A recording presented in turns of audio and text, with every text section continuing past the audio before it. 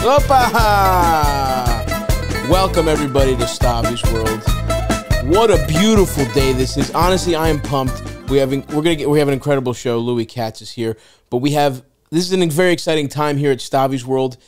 The Fat Rascal Tour is ending. My big final shows of the Fat Rascal Tour are December 1st. One last show at the Beacon Theater.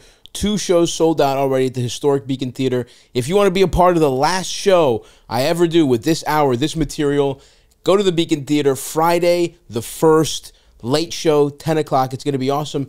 And why am I going to stop doing that material? Because on December 5th, my special comes out on the Big N.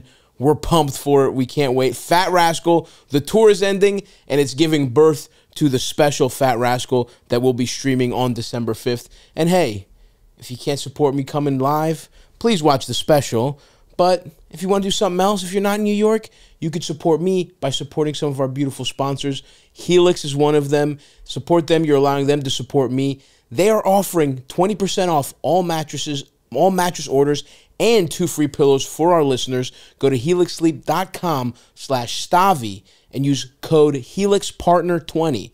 That's Stavvy, S-T-A-V-V-Y. This is their best offer yet, and it won't last long. With Helix, better sleep starts now. And, you know, maybe you got that covered. I don't know what to tell you. But maybe you need to get clean ass, okay? And if that's the case, if you got a musty little hole, what you're going to want to do is check out our friends at Tushy. That's right, folks. Take care of yourself from the bottom up this holiday season. Visit hellotushy.com/Stavvy and use promo code Stavvy, S-T-A-V-V-Y, for 10% off your first order. Don't miss out on their Spend and Get event going on now through November 18th. That's hellotushy.com/Stavvy. That's the big show, final show at the Beacon Theater, December 1st, and the special December 5th. Now, let's play the music again, Eld. Opa! Welcome, everybody, to Stavvy's World, 904-800-STAV. We're very happy to have my boy Katz in the studio. What's up? What's up, buddy? Just put out a special, present tense, on YouTube right now. That's it's doing fucking great, hilarious. Very good special.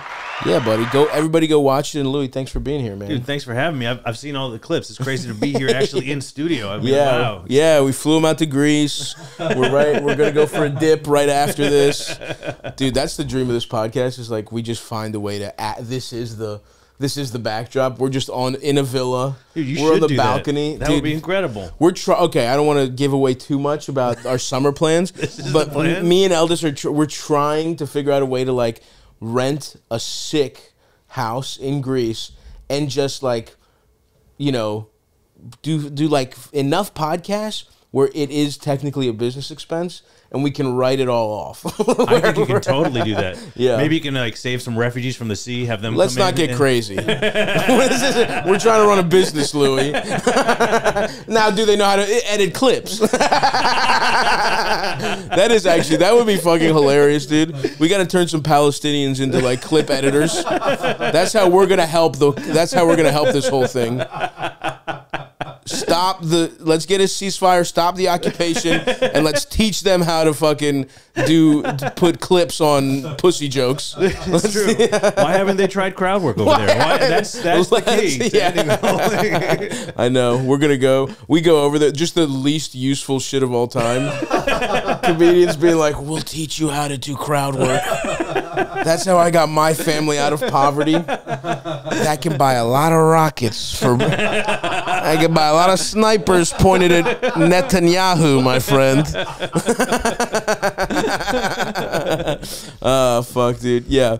I think you could do the real villa thing. That's totally doable. Hopefully. We gotta like, I'm trying to take a ton of time off next year, just not be on the road. And so I think like I want to spend a month in Greece. And if we can just tack on Stavvy's World, if I can convince a couple comedians to take their vacation in Greece, why wouldn't they? And then just come on by for a couple days to the Stavvy's World villa. But then everyone can write it off. Exactly. That's what I'm saying, dude. I mean, everyone can write it up. Plan. Yeah, yeah. This is a great plan. I'm saying I'm in already. All right. What I'm saying is I'm there. So come on through, brother. Yeah, man. So yeah, dude. Thanks for coming through. A bit. You know, it's nice to. I'm happy that you put the special out. Yeah, man. Hilarious comic. If you guys don't know Louis, you got to go check his shit out. And a very funny special. And it was. I mean, you shot it. You said you shot it a while ago, right? Dude, I shot it last May, so it's been almost a year and 6 months that it took me putting it together. In between, not only it took a long time. In between, then I also got married, which is I know that's what I was like, because it was shit. I was like, this is funny, but I was like, he's talking about being single. Yes, and I was like, I thought he was married. You know what I mean? But I feel bad about it because like the special's about going through a horrible breakup and being sad and alone, and now I'm married and happy. So I'm actually kind of trying to hide that. Like, I feel bad for me. It's so sad, but the truth is, things are all right. It has a happy ending. The special's doing well, and I got a wife. It's all good. You know? It would be so funny if this like catapults you into fame and you cheat on your wife, and you're back to square one. And then you put out a special about how happy and married you are right now. But by the time it comes out, you've got all this road pussy, and you've ruined your finally good life. You finally figured it out, and you're like, nah, the special went viral, bitch. Get the stepping. I'm out. Yeah, no, it is interesting because the special is like this. You're like, yes, it's like a snapshot of a guy who's really trying to figure his shit out. Yeah, you know, like there was like you were going through the breakup. You're talking about being single, and then it was like you're like a first time therapy patient in it. It's like, well, that's true. I never tried therapy before, and only like recently. That's like new for me. It's crazy how fucking neurotic and crazy I am. It took me so long. I would have, kind of embarrassing. If people, they don't even have to know you, they just need to look at one picture of you. and literally at any stage of your life, you've looked at like 4 different types of Jewish people. You know what I mean? Now it's classic. You've aged into this is it for the next probably 20 years. It's going to get funnier and funnier. It's going to get funnier and funnier. The nose will get bigger, the ears will get bigger. It's going to get crazy. At a certain point, you got to grow it out. That's what I want to do. I want to go full curly. I just want to wait till the top goes down, and then I just want to go full Larry David. You know, dude, that was. I always said until the pandemic, my goal was because I've always had like this weird diffuse. Yes. Like when I went bald, where I was like, fuck, if I had a horseshoe. Yeah, I would be growing it out. That was always my cowardice. But then the pandemic happened. I was like, let's just see what happens. Best decision I've ever made in my life. I've never felt more myself than a guy with hair like this. It's awesome. No, it's weird how like some of those transitions, like, do you know, Shane Wang is one of my best friends. You see him, he went full, he has full long hair. Yeah, I do think that happened in the pandemic for a lot of people. Yeah. We were cowards who didn't want to try it out in front of people. And then with nothing but time, we're like, this is what I'm really like. But but it's also weird how it's like, oh, this is how you should have been the whole time. Like, this is the form. You have, this is your final form. Yes. You know? I've had many people, Eldest included, be like, it's so weird you haven't had this hair forever. Because I was fucking completely, I was like cue ball. Yeah. Probably when we met, I was completely cue ball. Not even like, you know, I might not even have the mustache when we met. I was just completely hairless when I first got to New York. And that was strange. And then actually, even the mustache was like a weird, I got this fucking jaw. I had like a benign tumor. Oh, shit. It was, before I knew it was benign, believe me, I was fucking scared. Horrific. Because I was broke. I was like, we had just started making a little money on Come Town, but nothing, not enough to cover unexpected jaw cancer. You know what I mean? Not a new jaw. Yeah. And it fucked me up so much that I just like, I didn't like touch my face at all, and like I had a ton of growth, and I was just shaving it off, and I started with this, and I was just like, huh, whoa, this is kind of funny. It's this mustache, and I just like tried it out the way you do, and people were like, whoa, dude, that looks kind of cool, and I was like, really? And I was like, all right, we got a new thing. It was before the tooth came out too. I had a mustache. Then the tooth came out. There's been a lot of stuff. You've had a lot of classic looks. A lot, The worst is when you film something when you're going through a bad look. Yes. I have my this is not happening. I have a mustache beard combo. Okay. A mustache stubble beard combo, which is like, it's not even a thing really. You know what I mean? I invented a new form of facial hair that doesn't look right. That's an extra dirtbag move. Pull that up, Eldest. Come on. Fucking do some producing for God's sake. I heard you typing. I was like, oh, he might be doing his job. And no, of course not. God knows what you were up to. What the fuck were you even typing if you weren't looking that up, asshole? Tell me. Tell the people what you were typing. This business, I had to text something to Ben. Okay, all right. Likely story. I got the logs. No, all the company devices are surveyed, so Stav can pull them up from his laptop. You can never let an Albanian to his own devices, Louis. That's if you're ever unfortunate enough to have an Albanian working for you, you have to keep him under watchful eye the whole time. Let's pull up Louis Katz. This is not happening. He wasn't even fucking listening. He can't even. He couldn't even. No idea. Oh yeah, that's like tough. Like, which is it? Is it a mustache? Is it a beard? It's neither. And you know what? Okay, here's the one that I love though. Go to Louis Katz Comedy Central half hour. That's a decent look. I thought. No? Let's find out. Let me see how I bad remember one it. Is Fallon. My Fallon is a mustache with a soul patch, like kind of like a Colonel Sanders, like a Jewish Colonel Sanders. No, that's look. not it, dumbass. That's the one he's go. Come on, man. If you go, just look at it. Images. God damn. If you go to my channel, it'll have something somewhere. There, that one on the right. That's it. Oh, okay. You know, that wasn't as bad as I remembered it. No, it's just my face. It's just my face. Yeah, you're right. What I'm recoiling is your face. Can't change that. I thought your hair was floppier for whatever reason. No. Did you ever shoot something with like floppy hair? Am I misremembering? I haven't had floppy hair since I was in like high school or something. Okay. Yeah. I don't know why in my head, because I watched your half hour came. What year was that? Maybe 2011 or something. Yeah, because that was like right in the height of like. I was like, that was the career goal for me. So I was like watching all of them. So I remember that class of half hours really well. Yeah, it's crazy. Chris Stefano was like, I was there in the front row. I was like, wow, I wish you fucking put me on your podcast. Yeah. Come on, cool, man. Come on. Yeah. How about something for the memories? Yeah. You know? Chris was wiping shit off of paraplegic's balls during the day and then going to see Louis do his half hour at night. Now look at him, dude. Theaters, cheating probably, putting his trans uncle / step uncle / step aunt on his podcast for views. My, how things change. Fuck, dude.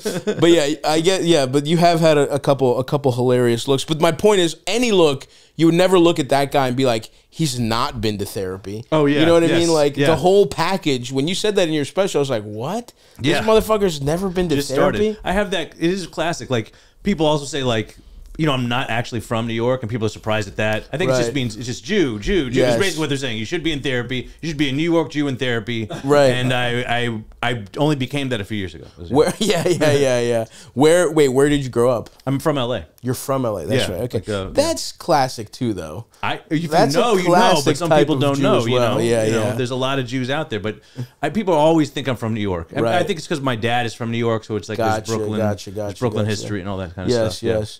So you grew up in LA. You're like born and raised. Born and raised in LA proper, not actually from there. Yeah, it's weird. There seems like there's.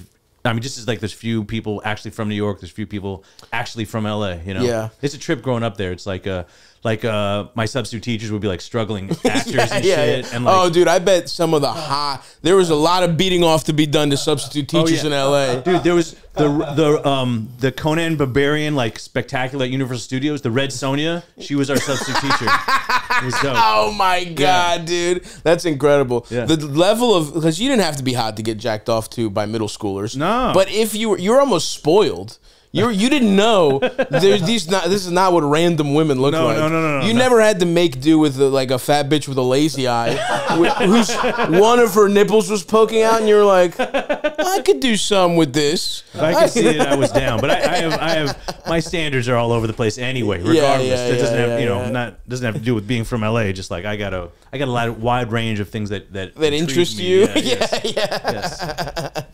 Interesting. Yes. I mean, I remember again when I was probably first, because I also opened for Bobby. Yeah. And so seared into my memory is a YKWd appearance you did where you talk about drinking breast milk. Oh yeah. That was like for literally, it's like before I knew you personally, I just kind of knew you from your half hour and shit. And then after we like met and I watched, because I was on that show a lot and I was hanging out with Bobby a lot, to me it was like, yes, Louis Katz, the breast milk guy, the guy who drinks human breast milk from black women. That's literally who you were for like 3 years in my head. It was white woman breast milk at the time. It was. Oh, did I confuse two? No, I dated a lot of black women, but the breast milk I drank was white woman breast milk. Okay. I just want to finally set the record straight. You're a breast milk white supremacist. You're like, look, what I do in my sexual spare time is one thing, but I would never put unpure black breast milk in my body. They have different enzymes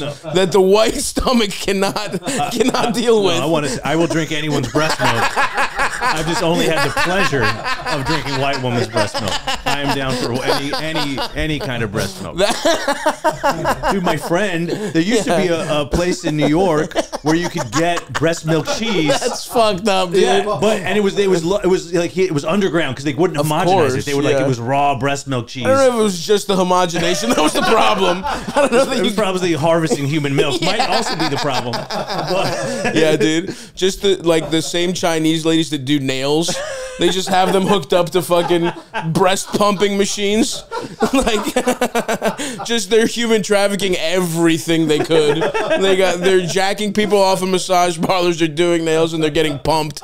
And you're like, this is a good breast milk brie that I'm having. But it's just for homogenation that I can't buy it legally. I can't use my credit card to buy it. That is a very interesting like philosophical gray area where it's like, can you buy, like, first of all, would your wife have a problem with you drinking somebody else's breast milk? There's an element of like, is this cheating weirdly? No, even though it's come not. on. That's not cheating. Look, I'm just saying there's an argument to be made of like, maybe it's not cheating, but it's so like. Well, give me your breast milk then. That's like, if you give me some of your breast milk. If you don't want me to, I'm going to have to go out in the streets. Well, you don't. Here's the problem. Here's where your argument falls apart. You don't need breast milk. Don't I? You are malnourished. You're like, if you have a doctor's note, and it says, I'd be taller with hair if I had breast milk, man. What if we all started drinking breast milk? All our issues went away. It was like stem cells. My dick grows. I'm not fat as shit anymore. That would be fucking sick, dude. But yes, there is like what is the other like thing that comes out of a human body that you would buy? Like, okay, hair, right? Mm-hmm. You know, we have weaves made of real human hair. Sure. But you don't consume it like you do milk. Well, I mean, pussy juice. Yeah, but that's clearly sexual. Yes. No one's buying why pussy has no juice. one sold that? There's not a real market for it. I think there is. You think you're a big excretions guy. All about the excretions. Here's the thing: it's very context dependent. When I'm out of the pussy juice arena, I don't want to see it. When it should be there, great, naturally. But I don't want to come across it on a shelf. You know what I mean? I mean, I know what you mean, and you know where this juice has been. But I'm saying, like, dude, when I've like having the beard, yes, if I've gone down on a woman and then it's in the beard, I'm walking around that day, confidence, dude, confidence, just walking around smelling pussy everywhere. So you think it's more? Yes, I see what you're saying. Pheromones, as a like almost like a cologne. Yes, dab a little pussy juice. That's what I'm right saying. Here. That's what I'm for talking yourself. About. Okay, yeah. All right. Interesting. But yeah, it's just very. There's just no way you could commercially sell breast milk because it is such a strange gray area of like, let's say you homogenized it, it would still feel wrong and weird to drink breast milk. Well, it tastes all right. I mean, I'm not saying that it tastes. Yeah. But the girl whose breast milk you drank, you were dating her at the time? No, it was you were just friends. She was a comedian she was a comedian, my friend's wife. I was like, let me have some of that milk. Really? And she gave me a sip. I misremember this whole story. I thought it was a girl you were dating. It's kind of blown up. People, this is good. We're setting the record straight, folks. This is it. He's not, because to me, drinking platonic breast milk seems so fucked up. Like, even though I guess you get it from your mother, which is a whole Freudian thing. But to me, milk, man. I don't know. What do you have to have a relationship with the cow? You don't. Come on, what are you talking about? You all right, drink some milk. You know what? You're right. My mistake. I was thinking of women as human beings. That is my fault. and I fucked up there. You're right. They are cows or whores for us to use, whether it be for our sexual gratification or for our dairy needs. Women are interchangeable cows. That's a good point. I fucked up, Louis. I'm sorry. My point is rescinded. Hell, just weigh in here. How do you feel? Would you drink platonic breast milk? Or only breast milk from one you I don't know. loved? Did you like seek it out, or how did it come up? How did it come up in combo? Judge Eldest. Judge Eldest. Look, if it's like you're at a dinner party or something, and it's like, yeah, I just had a kid, and you guys want to try a shot of breast milk or something. Okay. I would take a little sip, but. See, there you go. That's what happened. I don't want the cup of breast milk poured just for me. I didn't drink a whole cup. I mean, that's greedy. Yeah. The baby needed some. There was a baby that needed the milk. I just took a little. Need a little squirt. Yeah, let me get a little bit. Yeah, of I that. would try it. I don't know. It's not. That Like weird. I would try a woman who I had a child with breast milk. Dude, I'll be competing with that kid. Give me some of that milk. You know what I mean? Yeah, I need yeah, half for him, half for me. That's the way I only look at fair. it. Yeah. I bet you if shit got dire, ooh, you think cavemen ever had babies to kill them and drink the breast milk?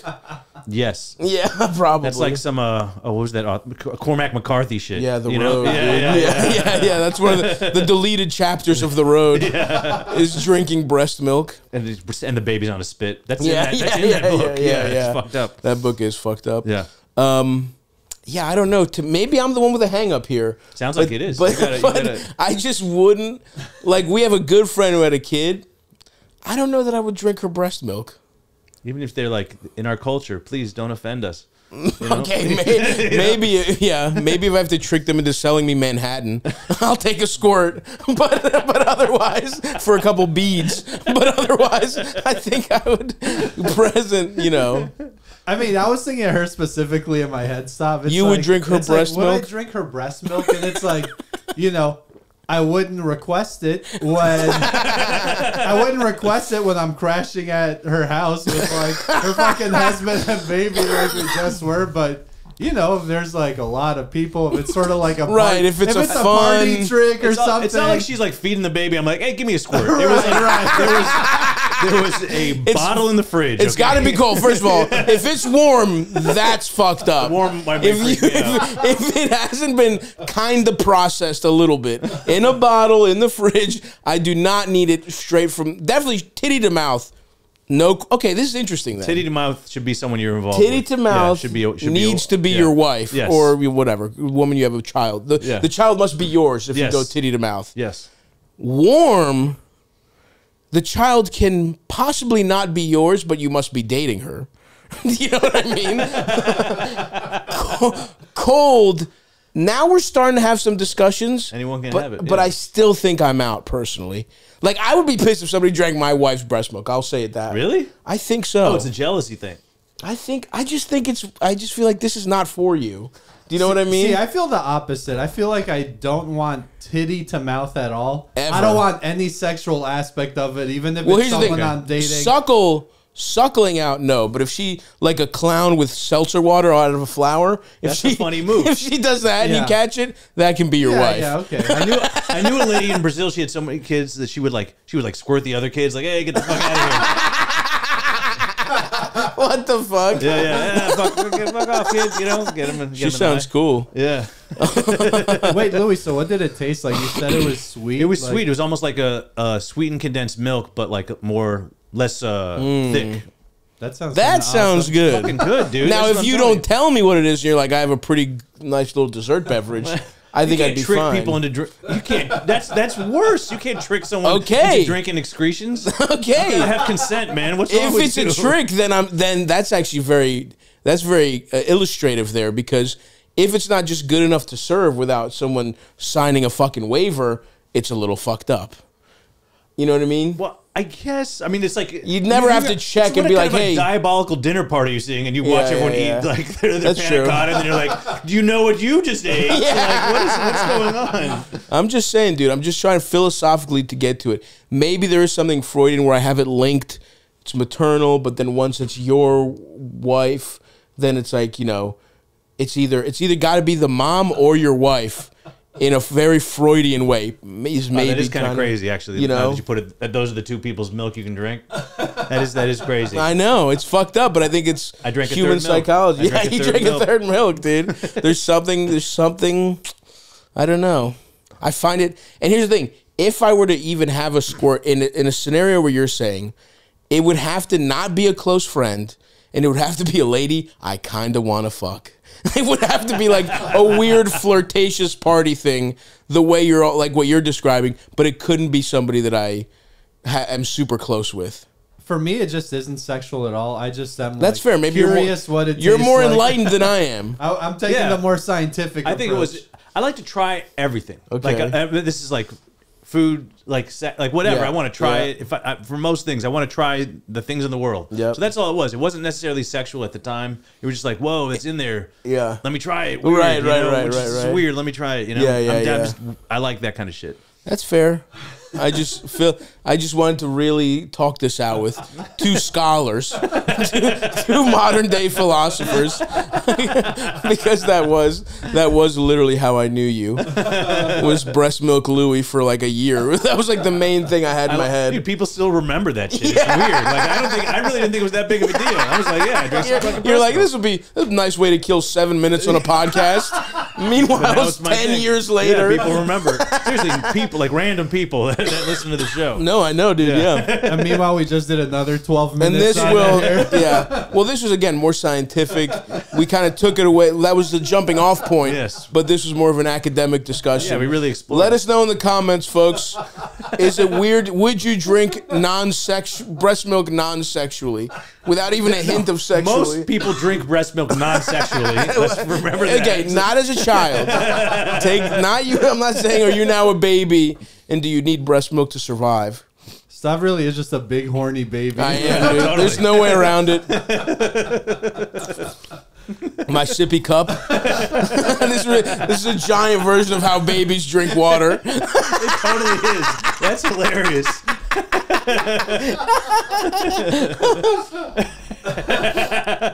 I want some lively debates in the comments about this, though. All right, hell yeah, dude. What are some other things you've tried that you're like, some weird shit that you like? Because you said you like to try anything. Was there one? Because the breast milk was pretty good. Was there one experience where you're like, let me dabble? Where you're like, not for me Something anymore. that went south?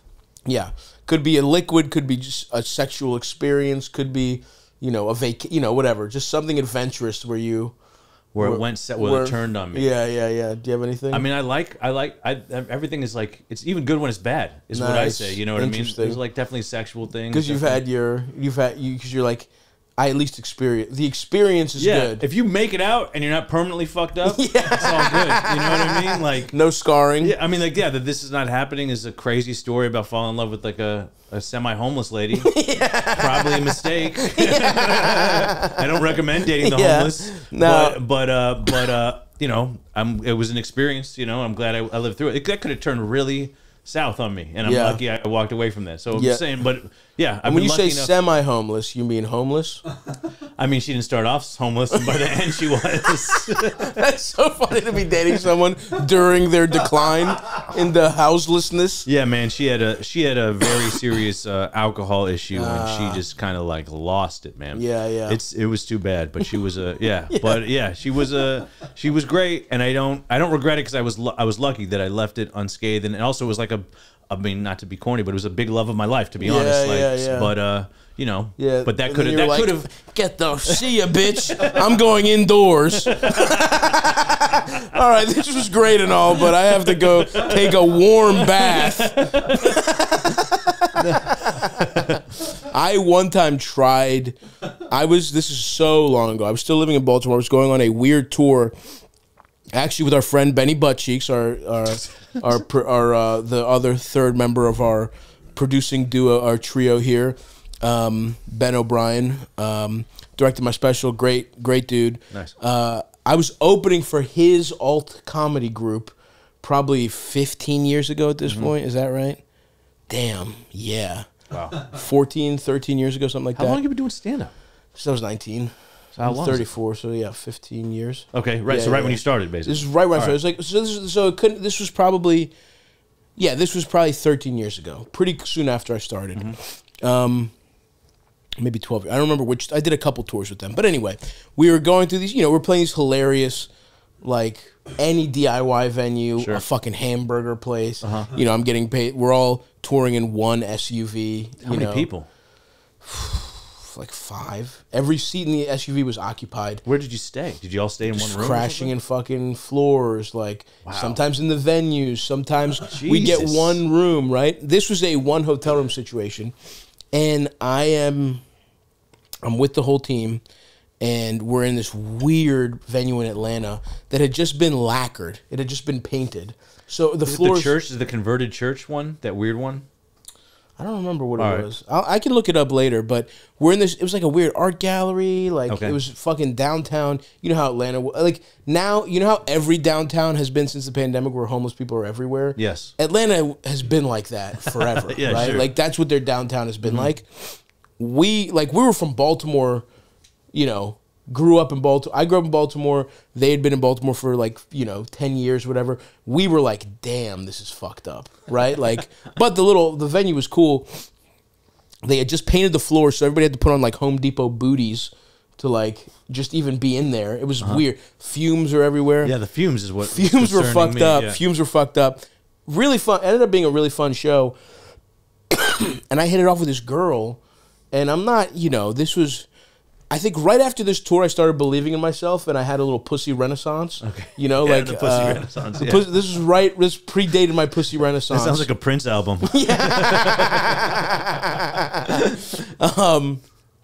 So I was like, I had fucked in my life, I had fucked 3 women at the time. Sure. And I was like a college girlfriend, and then another weird quasi. I had no Again, no belief in myself, just get pussy randomly. So I hit it off with this girl. She's like an artist. She's hot. She's weird. We're having a good time. And we were sharing everyone's sharing a fucking one hotel room. Sure. We're going to have to sleep on the floor. And I'm like, see you losers later. I'm going to get pussy with this girl. I'm going to go fuck her in her house.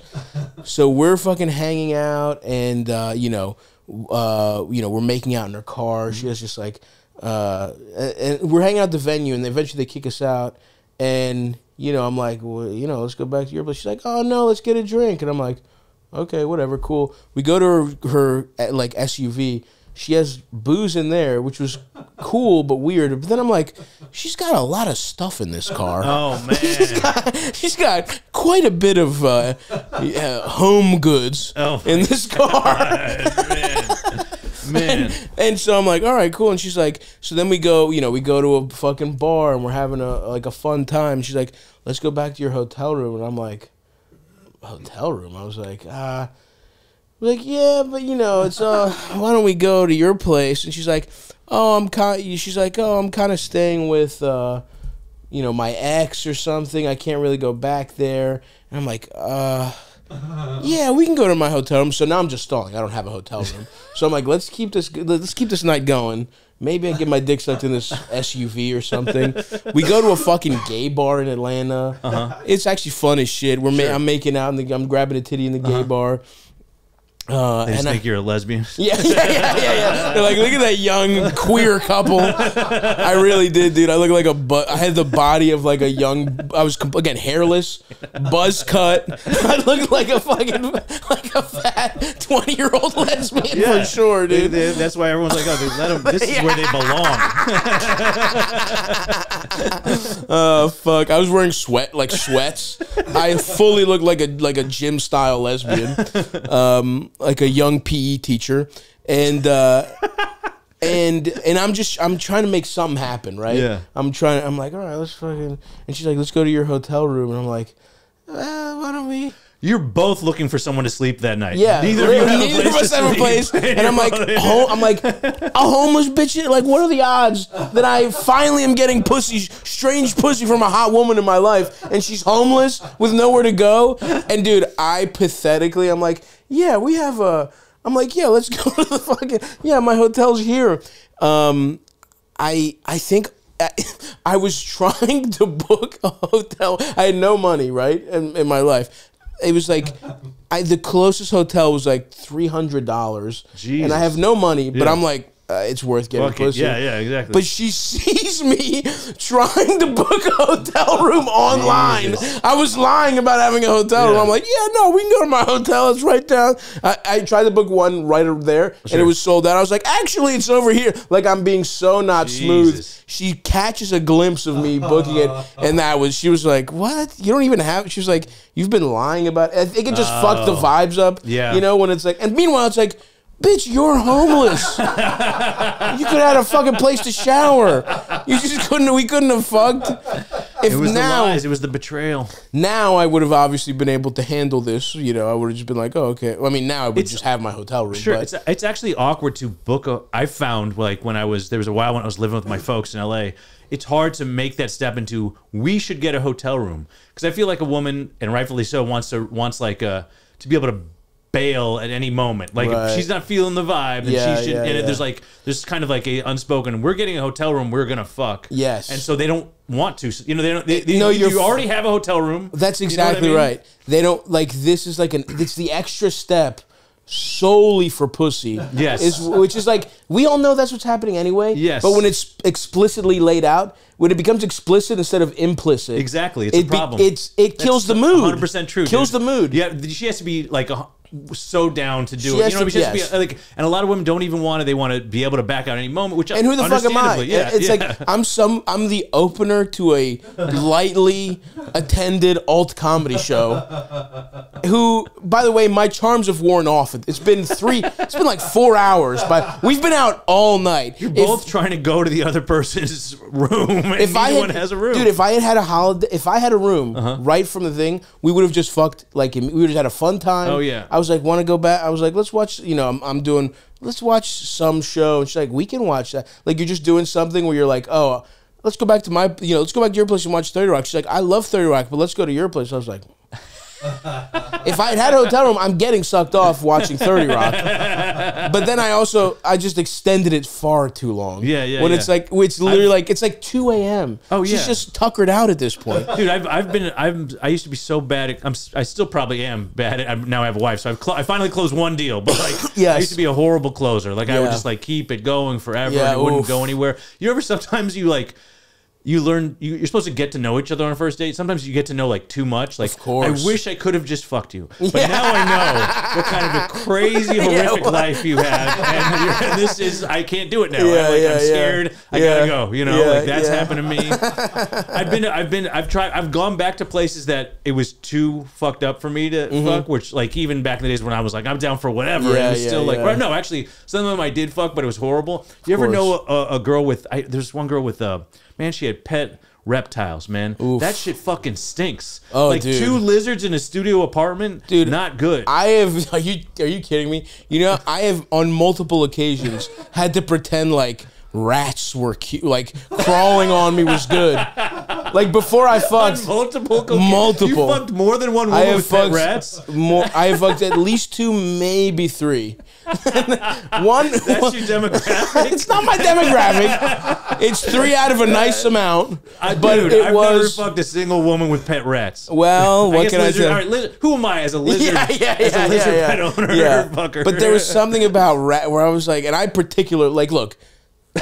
There's some rat people out there. Here's the thing: I will still fuck up because I will say this: they were pretty hot. There is a type of weird rat girl on the internet that is hot as shit, for sure. And they're like artists. They were artists. They were like weird girls. You know what I mean? I totally get it. I had to like, what a cute guy, because my dick was hard. Yeah. I had to be like, this guy's awesome. And then immediately I bust. I'm like, all right, I got to get the fuck out of here. This is fucked up. Totally. But I was never, very rarely have I ever gotten to the place and not fucked. Even if things are a nightmare, and I've had some nightmare situations. Oh, I bet. Where I'm like, but in my head, I never even thought about the possibility of not fucking. Well, so the lizard one I did fuck. I'm just breathing through my mouth. Like, you know, I can't, like, it smelled so bad, dude. I was like, I'm breathing through my mouth. And then, but the one time I didn't fuck was this is I dated another girl in Portland, not the one from that one, and she was like one of the first Suicide Girls, like the OG respect models. Good for you, man. No, but it didn't end up happening. Like I was like, I'm talking to her at the date. I'm like, what are you up to today? And she's like, oh, I've been icing down my pussy from all the fucking I've been doing. And I'm like, cool. I was writing some jokes, you know. And I'm like, I don't know how to take that. I'm like, is this a joke? What do you mean? Then we go back to her place.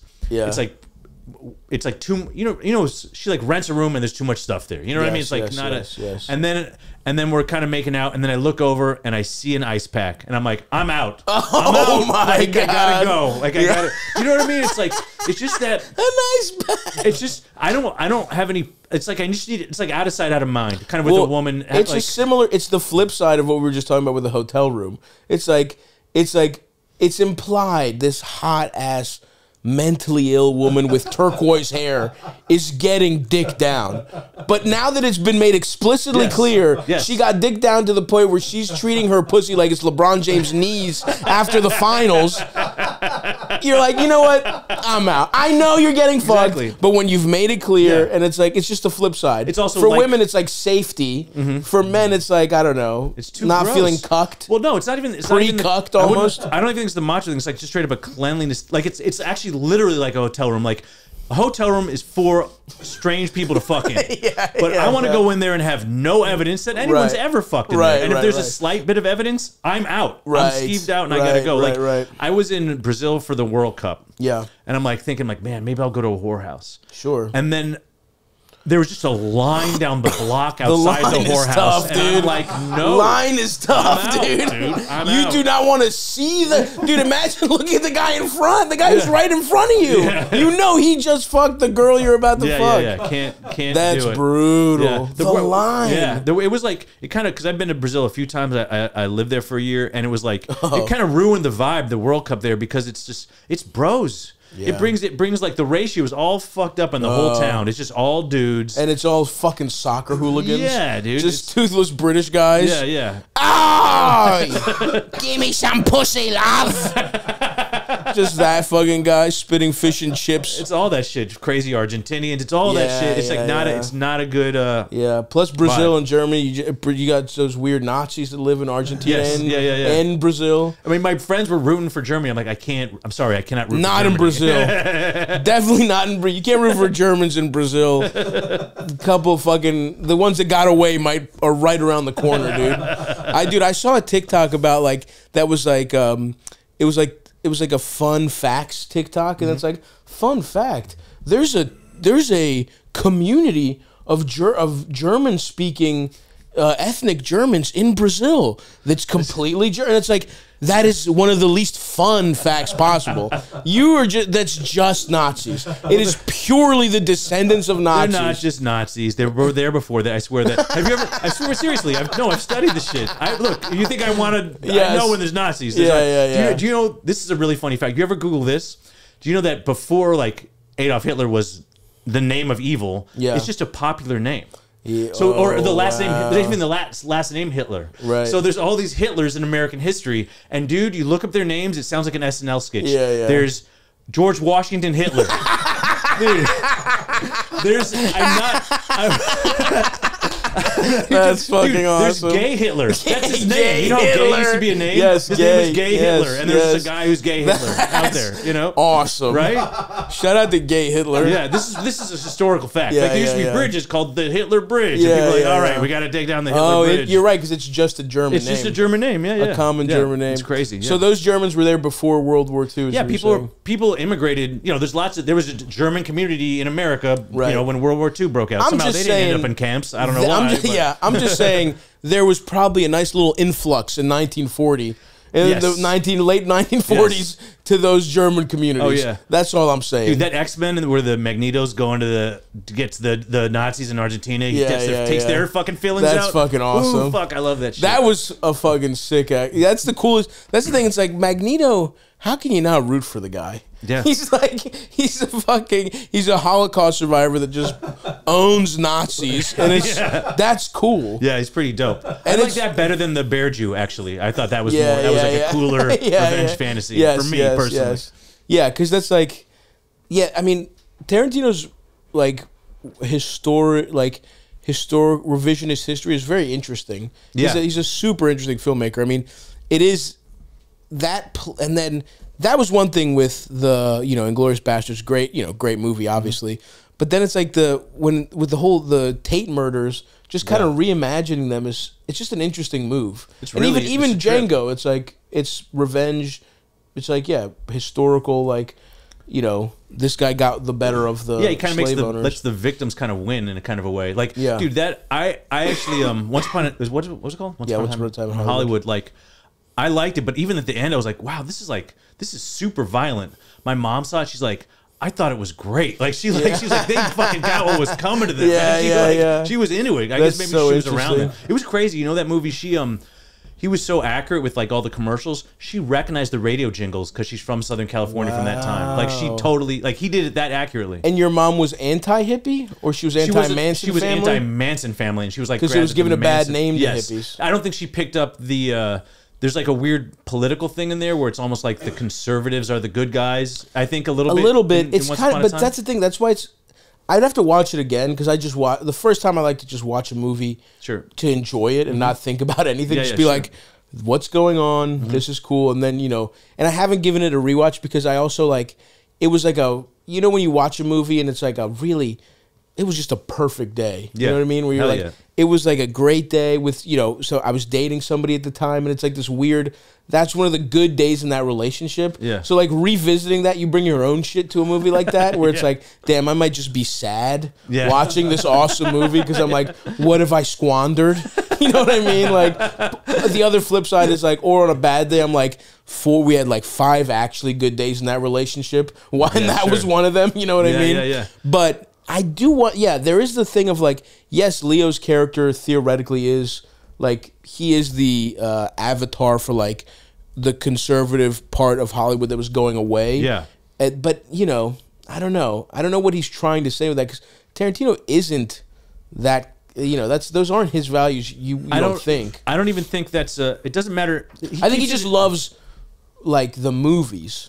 Yeah. You know what I mean? And he keeps it kind of ambiguous in a way. I'm not saying he's saying that that's better. He's just saying here's a version where that side kind of wins. It's like it's just that old timey. We're still the heroes, even though at the time counterculture was saying fuck these old time dudes. You know what I mean? They're passe. Right, right. I think that's all. I don't think he's saying that this is better. It's just saying like it didn't turn out that way. What if it did? And also, it's better. Or worse. Also, one win. It's kind of like Django, where it's like one win in that context doesn't change. Like. Inglourious Basterds is the weird one. It is a win. It's a full-on win. Like Inglourious Basterds is like, no. We flipped everything. Yeah. And, that's the only one. But those two are kind of like these pockets in time where it's like these characters that I love get to win. Yes. Anyway, who knows? I love that stuff. And I thought, what I think is, I don't know if people put it in the same category, but I think Grand Budapest Hotel is also. I know people hate Wes Anderson. I don't hate him, but I think I think that the hating Wes Anderson is hack at this point. Thank you. That's what I think. It's like the guy just does something. You can't argue that there isn't artistry in what he does. Except for that last one, which really sucked. I'm mad I paid for it. It wasn't that good. So I haven't seen it yet. I had a huge argument with my friend where I was defending him, and then I saw the movie and I was like, damn, like I can't believe. Really? What did I? Well, even here's the thing. Whatever. Anyone can have one bad one. And even if it's a bad one. At least he's doing something. Yeah, man. He has a vision. He has a way he likes to do things. It is more interesting when a filmmaker has a singular voice instead of like things being completely homogenized and like everything's on a fucking green screen and it's like everything's a fucking Marvel movie. Yeah. Or it's trying to be a Marvel movie, right? Sure. So like it's like with the NBA where it's like the league kind of gets a little boring and I think it's better now, but in the heart of like the Warriors / I don't know if you're a big hoops guy, but it's like everything became threes or layups. Like everyone was playing basketball like on a basically mathematical equation, and it's more fun when there's teams that play different ways. Yeah, totally. That have like 5 when there's teams that that do fun, you know, weird things. Huge teams, small teams. I mean, I think that 3-point shooter. You know, with comedy is that like I work the cellar a lot. I love the cellar. Yeah. But still, I go there and it feels a little bit like a comedy factory. There's all these different rooms. Yeah. And I feel like I don't know. Everyone's starting to sound the same, and I miss like there's Pat Bersher. Have you seen him around? I don't know. He's a new comic. It's just like I miss like weird comics who are just like not trying to break down some kind of crazy philosophical thing. I just want to hear like weirdos saying like crazy shit that I never could have thought of myself. It's really fucked up. That exactly. I think you're really right about that. Where it's like things have become a little too homogenized in comedy, and I think we're getting to the point where we're seeing a little bit of like different styles almost, where it's like regional. Like, you know, clearly the Austin comics, they have their own thing going there, right? Where it's like I went to the Mothership, great club, and by the way, I like that the crowd is different than you'll get here, right? I was doing jokes shitting on Elon Musk and shitting on shit that those people love, and it was fun. You do those jokes in Brooklyn, everybody sucks your dick, even if it's not funny.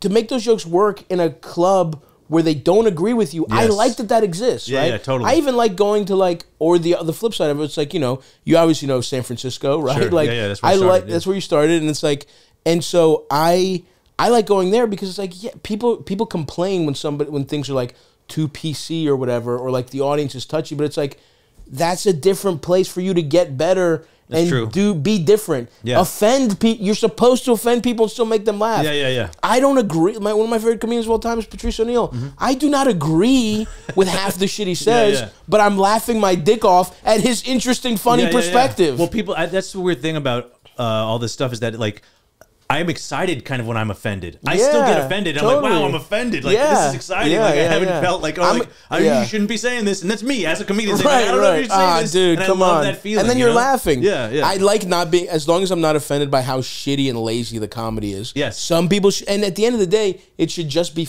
like, just be funny. Yes. And original. Funny. And original. Funny is number one. Exactly. That's original and the truth. Almost in that, I could maybe flip original and the truth on it, depending on the kind of comic you are. But like, that's the three things. I think funny and original. I think the truth is a separate thing. I think it has to be funny and original. I think they're like almost on the same thing. If you're striving for the highest levels, I mean, like funny and unoriginal is a hack. That's what it is. That's a good point. What I mean? That's a good point. That's a good point. That's a good point. So it has to be funny and original, and then the best is when it's the truth. Yeah. But sometimes it's Rodney. Rodney isn't the truth. Rodney's fucking. Exactly. He got some respect. But here's the thing. Here's the thing, though. There is a truth to a guy who you could tell the way that guy feels, and there's like sometimes you could tell what the jokey joke guys are like. I've used this metaphor before, but almost through echolocation, where it's like their jokes aren't telling you anything, but what they're joking about, their manner, the like. Oh no, 100%. You can kind of put together. You know who Rodney Dangerfield is. Yeah, the best one-liner comics. They're a character, but the character has depth. It's just three-dimensional character. Like not just Rodney, but the more modern examples are like Attell or Hedberg. This is you get the whole character that they're being up there. Absolutely. But they're not just they're just short jokes. You know what I mean? The jokes are funny on paper. But it's they're a whole person. You know. Totally.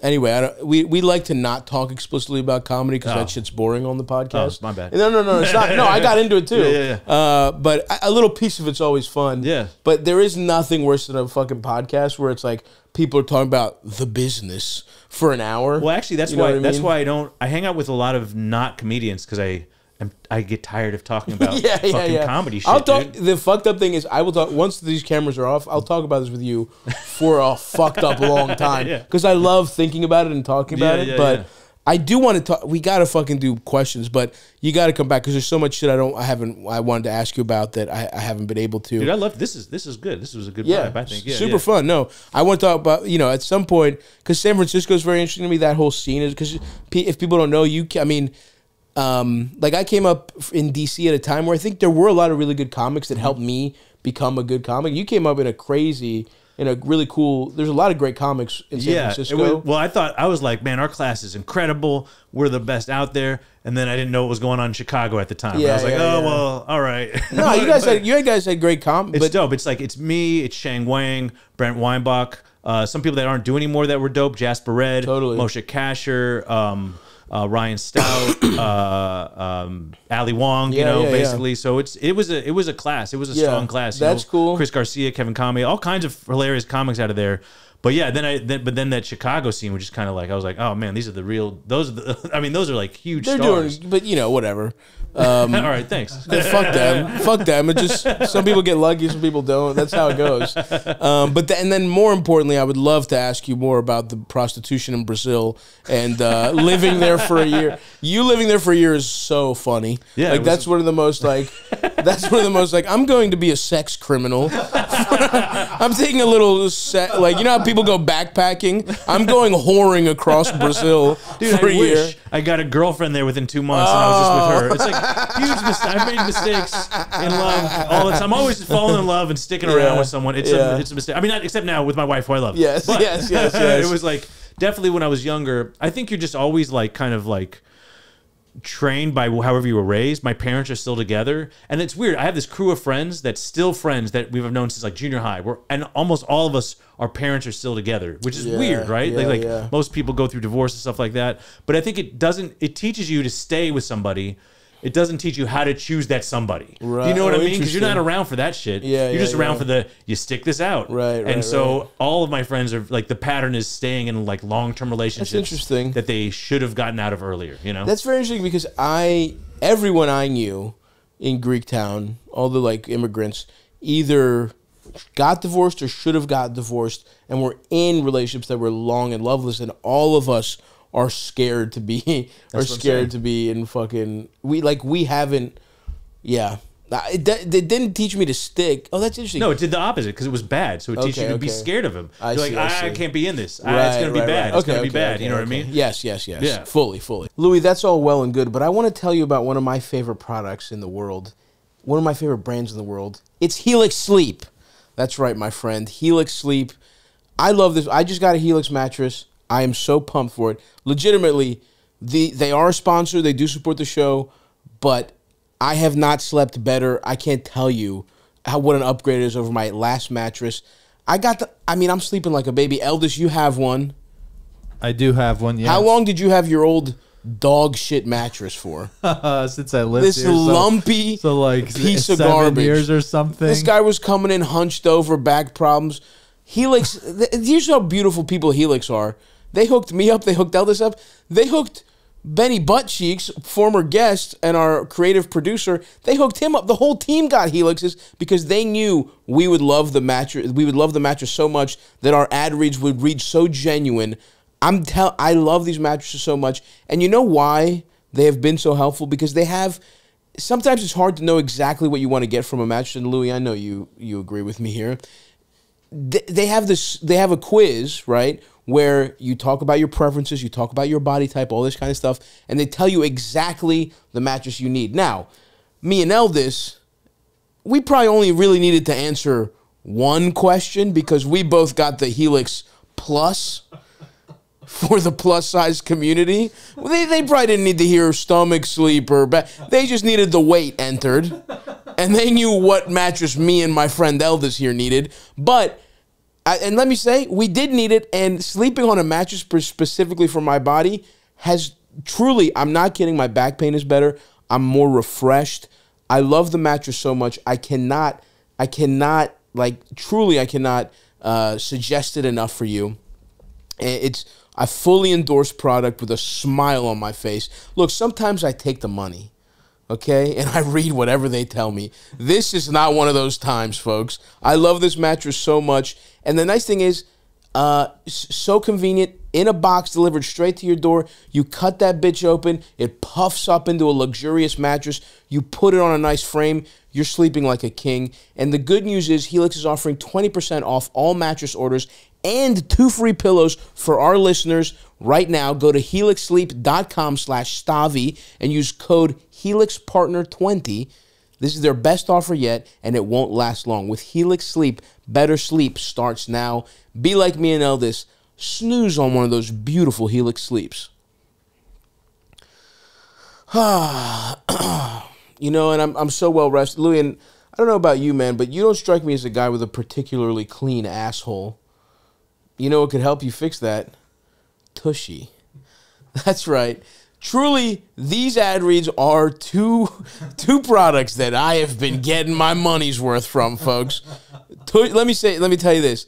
That bidet is working overtime over here. Tushy, I'm sure they have, they probably have relationships with other podcasts, other celebrities, whatever. The 2 bidets that got sent to me and Eldis, they got the short end of the stick. I'll tell you that much, because we are putting in work. I have never felt cleaner, folks. Okay, I was smiling ear to ear when I installed. Well, Eldis helped me install the Tushy. We got Albanian handiwork here. We had an unboxing. Easy. I actually didn't need him to do my menial labor. I could have figured it out myself, but it was because it was so easy to put together. It goes right onto your toilet seat. You connect it to the water right there. Easy as pie. You can adjust the angle. You can wash your cheeks. If you're a lady, you can wash your you can get that puss cleaned up real nice, get the angle right. Warm it up. You know what I mean? You get the temperature going nice. It's really like your toilet is licking your ass clean. Feels like a big dog. A big shit-eating dog is making...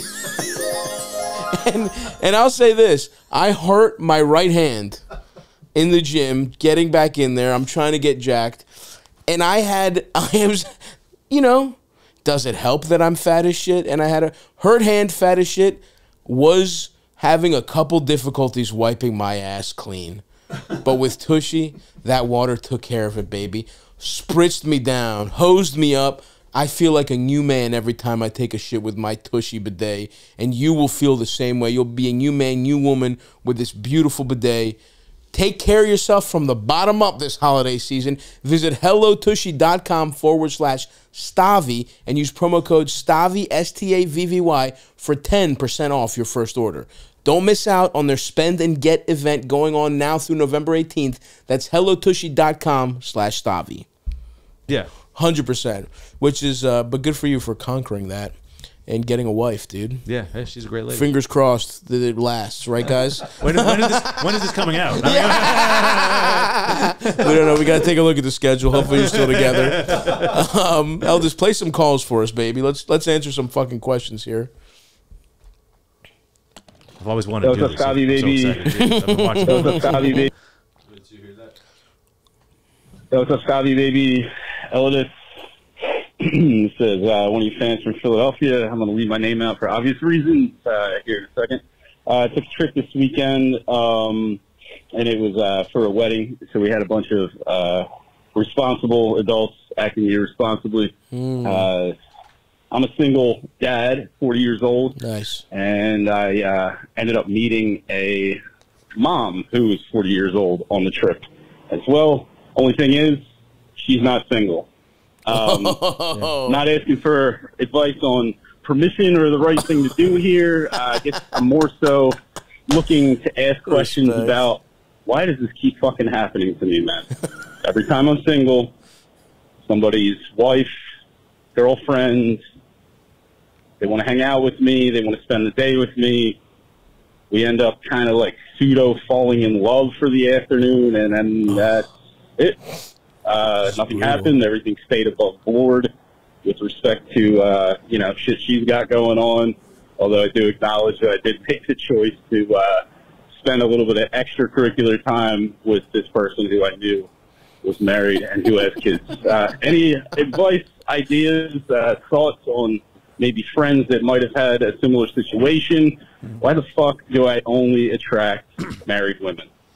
Thanks, y'all. Bye. Wow, that's fucking bizarre. Yeah. Well, first of all, I mean, buddy, you hung out with her. What the fuck are you talking about? To attract somebody, like what you're okay. There might I don't even necessarily buy that he only attracts married women. But let's say that's the case. It's your choice what you like choose to pursue. He doesn't know. Maybe they're hanging out, but at the end he finds out. You know what I mean? But I don't know. He says he knew here, didn't he? I think I thought they were hanging out all day, and then she's like, "By the way, I'm married." Right? That's the way I pictured it, in like a movie kind of thing. Yeah. But maybe not. Maybe he knew it from the top. It may have been somewhere in between where Yeah. they hit it off at dinner, but you know. But it's a fucking wedding. Somebody knows this woman. Somebody's gonna go up and be like, Oh, yeah, "Hey that's man, bad. Yeah. Hey man, you know she's fucking married." Yeah, right? yeah. Like there's ways. By the way, at a wedding, right? And we've all been to a wedding. Mm-hmm. And as I don't know if you like, when you're single, there's a way to get information because you're usually Yes. you're usually at the wedding with. It's your friend's wedding, or you're the friend of somebody who knows Dude, everyone. they should print out like a dossier for They single really people. should. Like, these are the single people. Here's Yes, what their deal yes, is. You know exactly. what I mean? Like, who's available? Yeah. Who's, you know, whatever. Like I've been at a wedding and I've seen somebody, and I will go to whoever is my source of information. Yes. And I'll be like, "What's her deal?" yes. Always. You don't like. That's a good point. You know what I mean? And That's a good point. Or even especially after you have a little chat with someone, because this is the other thing about weddings. People are kind of flirty, right? Yes. People are having a good time. There's vibes. There's vibes. It's also is safe, right? This woman knew she wasn't gonna fuck this guy. She's maybe having a good time. You know what I mean? Like maybe there's like it's like, you know, it's like I can't tell you how many women have basically flirted with me in front of their like husband, because it's like this weddings are like a weird where it's like everyone is kind of happy, there's like love in the air, but it is wholesome, right? Like it's like ultimately it's wholesome until you push it over the edge, and then it becomes, you know, it can be kind of wild. But it's like I just think it's like are you at a place where fucking married women constantly are? I guess this is just about this wedding. We're not talking about the larger point. Well, he does say it his keeps life. happening to him. I think it's partially because he's strangely dating women his age. I think that's and that's the mistake. You know, if he went a little younger, this would not be an issue. This wouldn't be an issue. And also, look, I don't know. He's a single dad, right? He's 40. He probably gives off kind of a safe, nurturing energy. Totally. Right? Which is like, they know he's kind of responsible. It's also, to certain women, that is attractive. Yeah. Especially if you're the kind of woman who's with a fucking dickhead that doesn't pull his own weight. Yeah. You're like, ooh, this is nice talking to a guy who he's making his life work without a woman at all. Not only he's like, it's almost like this fantasy of like, if I'm gonna, it's like I feel like if women are gonna cheat, they go either with a complete dirtbag who's just bad for them and is gonna fulfill sexual fantasies, or it's like a nice, you know, dad who's like kind of wholesome, but also he probably, you know, he could probably let you have it sexually if push came to shove, you know. It's hard. It's actually hard to decide this without seeing him. He's like, why does this always happen to me? It's like, I don't know. Like, he's got a huge cock. You can see it in his pants. Like, I don't know. Like, Right. It's true,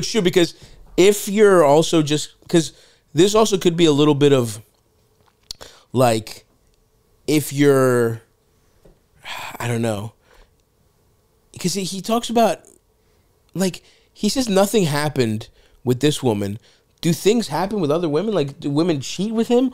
Or does he get into these weird friendships where he's allowing himself to kind of be almost, again, it's almost like when you're a fat teen, as I was, and I didn't have the guts to make a move, like, I would end up being like an emotional support when all I want to do was like date this girl. Is he kind of like, is he sort of, if he's not fucking any of these women, then what he's talking about is like, he's like the married straight gay women friend? befriend him and kind of put him in the weird, straight gay friend, friend zone, whatever you want to call it. If you're not fucking them, then what you need to do is stand up for yourself and not put yourself in these positions. And it's also because, like, if that's what's happening, if you're not fucking this woman, then married women, and like by being a 40-year-old single father, you kind of have become like a fat teen all over again.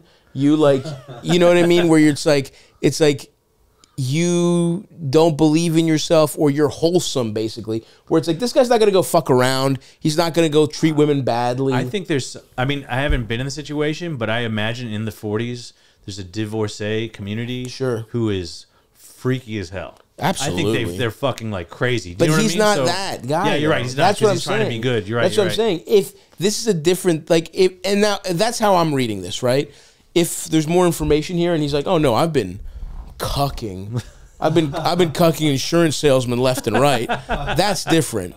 Now, what? But you're kind of onto something about the dating younger, because I do think his qualities are like the 40-year-old, like a 40-year-old single father who's very responsible. There's a zaddy vibe there. There's a literal like daddy. He's a literal daddy. Yes, you know what I mean. Yeah. I mean, not even that much young. I'm not. Usually, I say don't date younger, but I'm just saying if he's running into this problem of cheating on their husband, maybe that's the problem. Mid-30s. Yes, exactly. Mid-30s is a sweet spot, maybe. Yeah, yeah.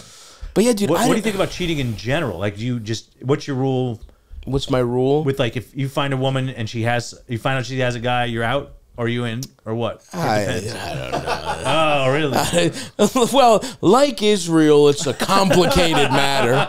This is where I start talking bullshit. Oh, there's so many ways to look at it. I know I'm doing something wrong, but I don't give a fuck. It's really what it comes down to. Let's just say I'm shelling that guy. I'm using white phosphorus on that guy's wife's face with no problem. No matter what the UN says, I'm letting it go.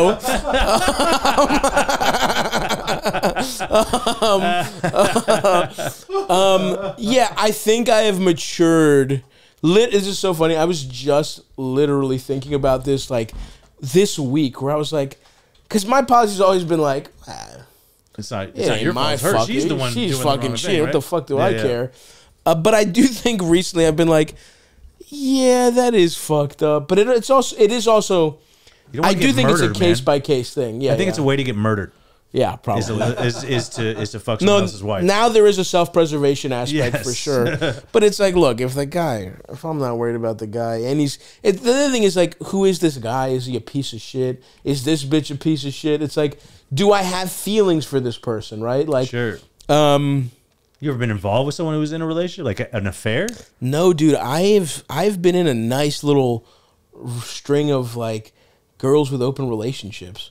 Where it's like, really? It's almost like the above board, like, wow, which is kind of nice. We've taken it. It's gone from being dangerous to being like, well, nice to see you. Can I get some head, please? And then it's like, are you talking to her boyfriend? Or? Yeah. Dude, I have met a couple. Dude, it's been a little like, it is weird to shake someone's hand and been like, I was demolishing your girlfriend yesterday.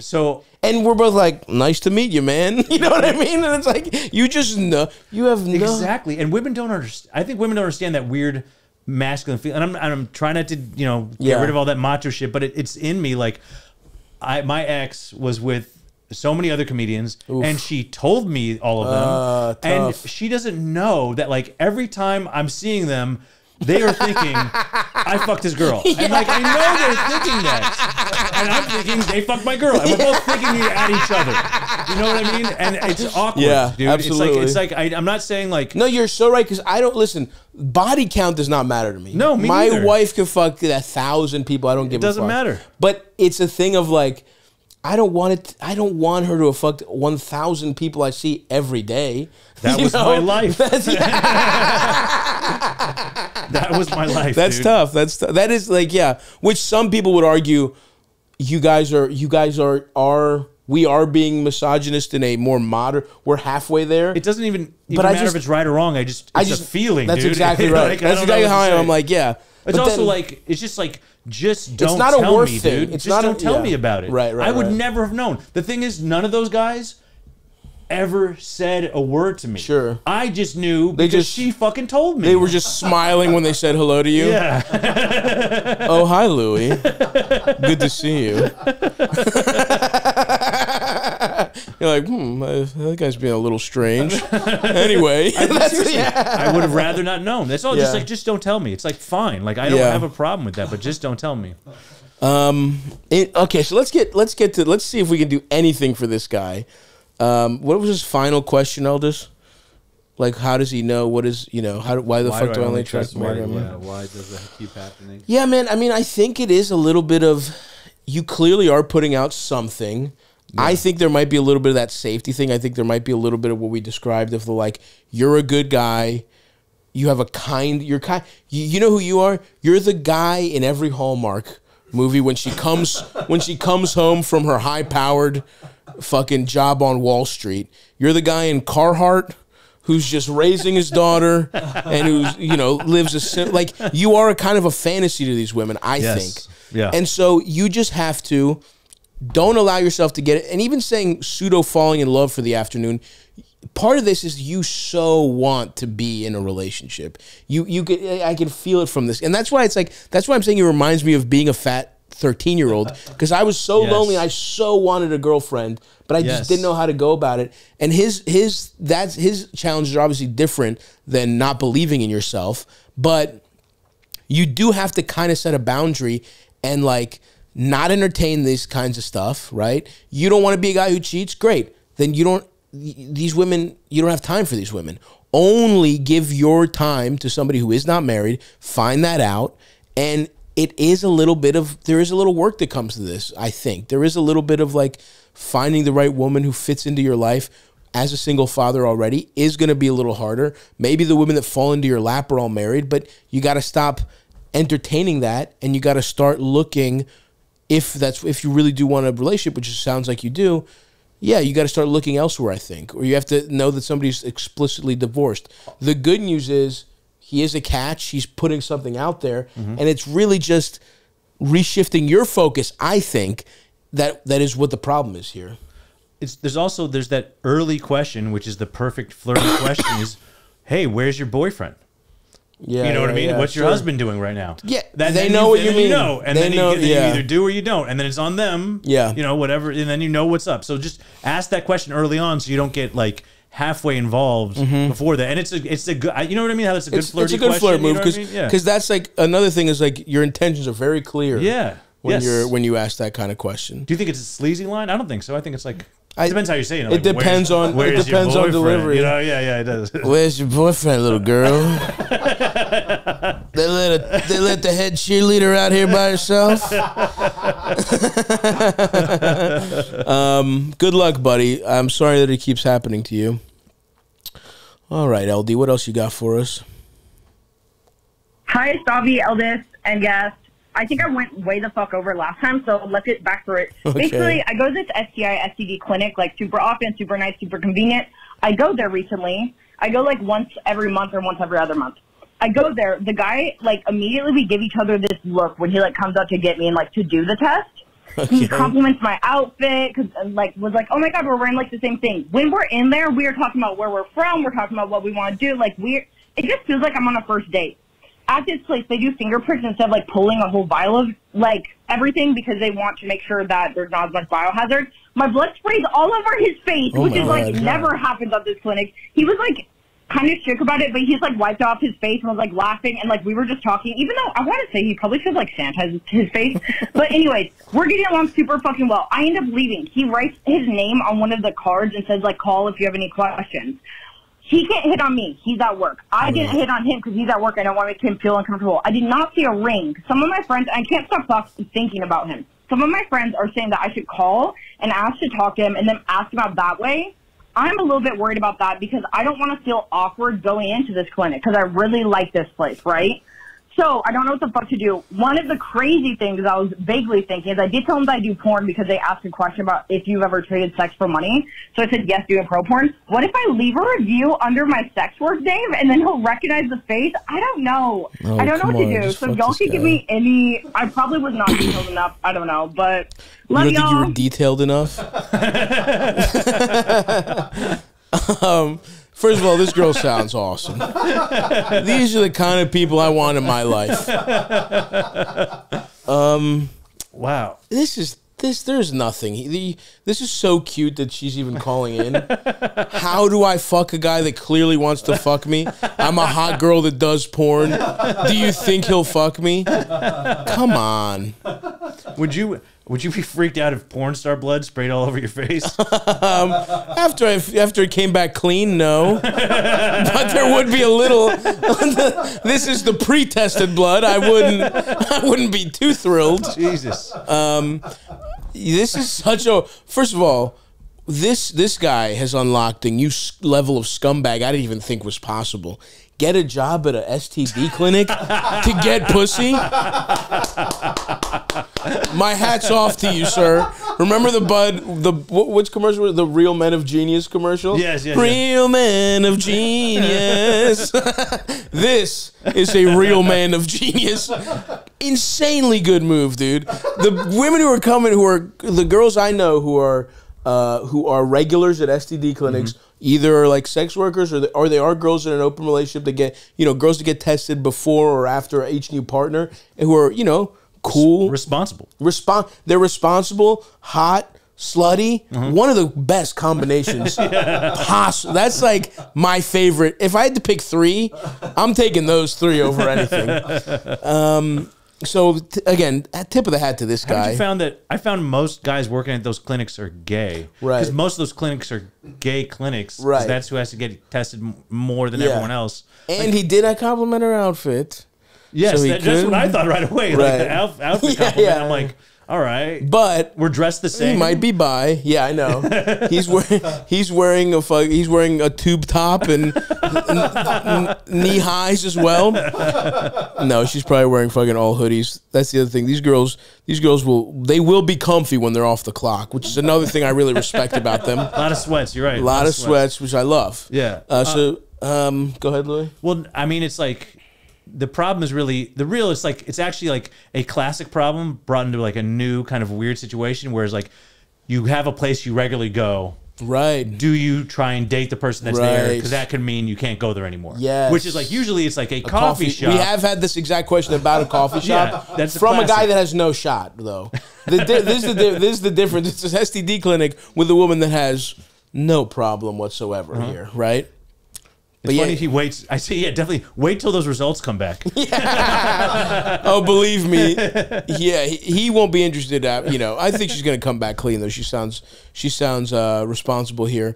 Yeah, I mean, yeah, that is something you have to think about is how much do you want to fuck this guy versus how convenient this clinic is. That's the real question. Yeah, yes.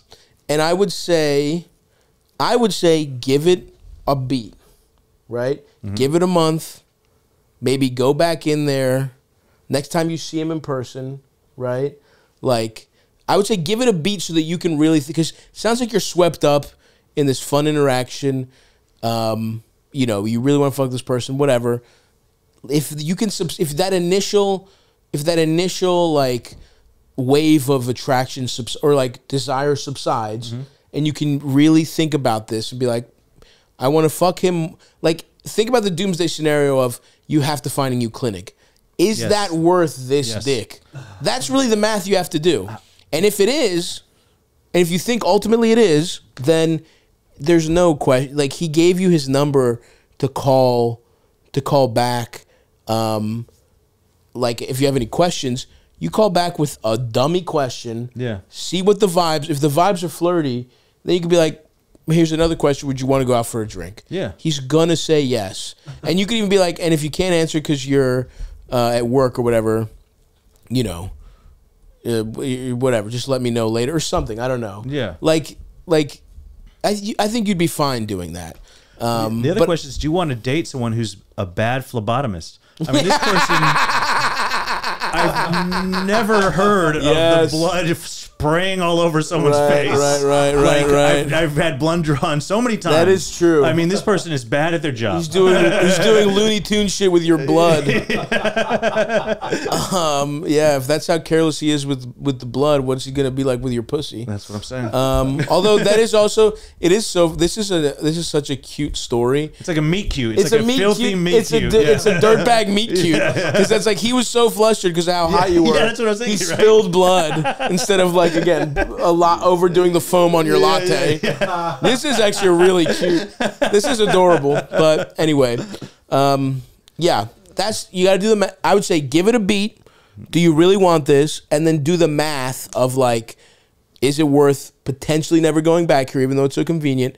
And if it is, call back with a little. There's nothing to worry about here. He's not going to say no. Oh, I just realized, but it is really hard to to date someone that works at your regular STD clinic. Yeah. Right? Because they're like, well, why are you coming back in? You know what I mean? Well, like, I mean, I know that she's a porn star, but I'm just he saying. would have to. I feel like You have to anybody be who open. dates her Okay. needs to understand this. Okay, is the yeah, thing. yeah, I guess He's so. not going to be like, well, with my salary as a guy working at a free clinic, I'm going to retire you, baby girl, if she even wants that. So anyway, good luck. You're in the clear. You just have to decide if this is what you want. But it's adorable. I love an adorable dirtbag story. Yeah, really sweet. Next question, Big L Dunce. Hey, Stav, Eldest.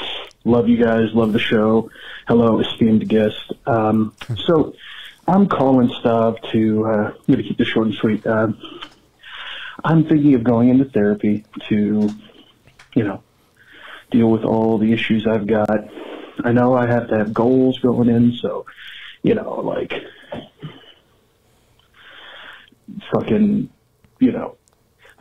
I want to deal with my anger issues, overeating, and the fact that I'm probably bipolar. I want to get all that sorted out. But I'm a little nervous that it's like, because I hear stories all the time of people who go into therapy and it doesn't stick, and I really tend to overthink things. And I just worry that it's not going to work out for me and it's not going to stick. So I know you've been to therapy before, and I just wondered if you've ever had these doubts before going into therapy, or if you have any advice for that. So thanks a lot. Love the show. Looking forward to seeing you when you come to Tampa. You have a great day. Love you, baby. Bye. There he is. Okay, buddy. Yeah, I think that's all pretty standard. I think people do worry about therapy. Sure. And the thing is, like, you have to look at it as, like, it's like going to any doctor. You might go to I've gone to doctors, and I have just not liked them, right? Yeah. Like, I've had to change my general physician in New York. I've changed him like 3 times, and I'm probably going to change. I know me and Eldest go to the same guy. Eldest loves our guy. I don't know that he's the guy. I got him when I didn't have any money, and I think now it's time to upgrade to a doctor that's not in, above I'm not going to say what store, but it's it's not where you want your doctor to be. I know what you mean. Anyway, but that's something to consider, right? Is that like you are going to see a doctor, you are going to see somebody, and you might take some time to find the right guy for you. Yes, exactly. But when you find the right person, for everyone I've talked to, it is the ability to change your life and help you work through things. I think all of us have been in therapy at some point, and there's just some, and it's tough because it takes a while. Like, all these issues are so interconnected, and they're so like complex that you can feel like I've been in therapy. I was in therapy for a long time, and I was like, this is doing nothing, and then all of a sudden I felt like I would have a breakthrough. Or I've had friends who I've convinced my family, I've convinced friends of mine to go in therapy, and I've had friends who I'm like, what the fuck are they doing? And then out of the blue, they leave their job, or they do this huge thing that they were supposed to be, that I thought they should have been done years ago, but it's like clearly over time, eventually it just like worked. So it is something that if you know, and I think it's very helpful that he's going in with specific things he wants to deal with. Anger, overeating. I think that stuff is that's a good place to start, right? Yeah. But I mean, that's my general advice on it, is like, it might take a little work. Don't get discouraged. Yeah. But it will be helpful, but it won't be overnight. I think all that, and like, I think it's a little bit, not totally, I think I really lucked out, or maybe it's just that thing like I was saying with my parents, but like the first therapist I happen to see, I think he's great and it's helping me a lot. Yeah. But I do think it can be, for some people, almost like dating. Mm-hmm. You have to, first of all, I would find someone not just with reviews online, but through someone you trust who recommends them, for a personal recommendation if possible. Yeah. If not, go with reviews online. Or a different doctor who's like, I have a colleague who someone who really good. Someone who you trust, who might be able to recommend you someone personally instead of just online reviews if possible. That's a great thing, because there is a new type of doctor in today's age who is an incredible marketer. Yes. Like, fuck yeah. I dude. go to a podiatrist who's a solid, I have no, he's helped me out, but he is so much better at digital marketing than he is podiatry. But he's good. He's good, but he's like, and he's always like, he's upselling you shit. And he's like, there's this thing, there's that thing. And he's a good businessman. And that's the fucked up thing. Again, this is a fucked up thing about America is that our physicians have to also be business people. Yeah. They have to run a practice. But anyway. Well, the worst is fucking dentists. Yeah. They're fucking scummy as shit, dude. Like, I went to one, I had a tooth that chipped a little bit. I call up one place, they're like, well, you're at least going to have to get an x-ray. That'll be $150. And then everything else, we can't tell you over the phone. We can't give you a quote. I call my mom's dentist. He's like, no x-ray needed. Come in. I'll fix it for $50. I was like, what is what? Like, what? I think the x-ray was like $200. It was no, insane. Dude, I know. And I found, again, I upgraded a dentist to like a nice Manhattan dentist. Mm-hmm. And he's not trying to upsell you? He is not, but everything is a little more expensive. That's but fine. They are so professional. Everything's. But when I had this tooth, which it got fucking chipped in my sleep. I don't know how. That sucks. I woke up one day, my tooth was chipped. I was like, how the fuck is that? I think I literally did. And then I took a fat shit before I realized it. So I was gonna comb through my shit to see if the chip is in there. Glue it back on. No, dude, that tooth piece is gone, dude. I just wanted to see. I just wanted to see that it was in my shit. I just wanted to know where it was. But anyway, I was like, a cell phone in the toilet is done for me. You want to dig your tooth out of shit and put it back in your mouth? Jesus Christ. But yes, I went through that whole racket of like, there was a guy who quoted me $20,000 for a new tooth versus like, I got everything for like $8,000 now. It's chipped, how crazy so that is, though. But yeah, still, like 12,000 more. I mean, it's crazy. Anyway, but yeah, that's a good point. Is like get somebody you trust. A personal recommendation instead of just reviews, if possible. Yeah. If not, be okay with saying it didn't feel right. I need to go to someone else. Yeah, but it is a delicate thing. It's like you also don't want to be giving yourself like an out and be like, this therapist didn't feel good because they made me confront something I didn't want to talk about. You know what I mean? True. You have to be honest with yourself. And you have to be willing to do the work. I feel like a good rule of thumb is like, if there's something just deeply like irrationally in you that's opposed to therapy because like the mysteries and the unknowns of doing it like make you worried, that's probably a sign you like should open yourself up to it. You need them the most. Yeah. No, absolutely. But once you get to that point too, it's like, it's not like a magic pill or something. It takes work and like, it could take like weeks and months of just like feeling like you're not doing anything, but like you see the effects of it in like different ways. After the just down the line. I mean, dude, this has been a crazy year for me and Eldest, especially. It's like we launched the podcast. We were on a tour. We recorded the special. I did this indie movie. We were editing the special. Like it's been nonstop. And at a certain point, I just missed an appointment with my therapist, and I just have not gone in like months at this point. Mm-hmm. And it's like, I know I'm worse off for it. Like in these intangible ways. And there's other times that have, and I'm gonna see him again soon, but there's been other times in my life where I'm like, I'm feeling great. I don't need to go to therapy. And like like around 2 months off would coincide with me making a horrific decision.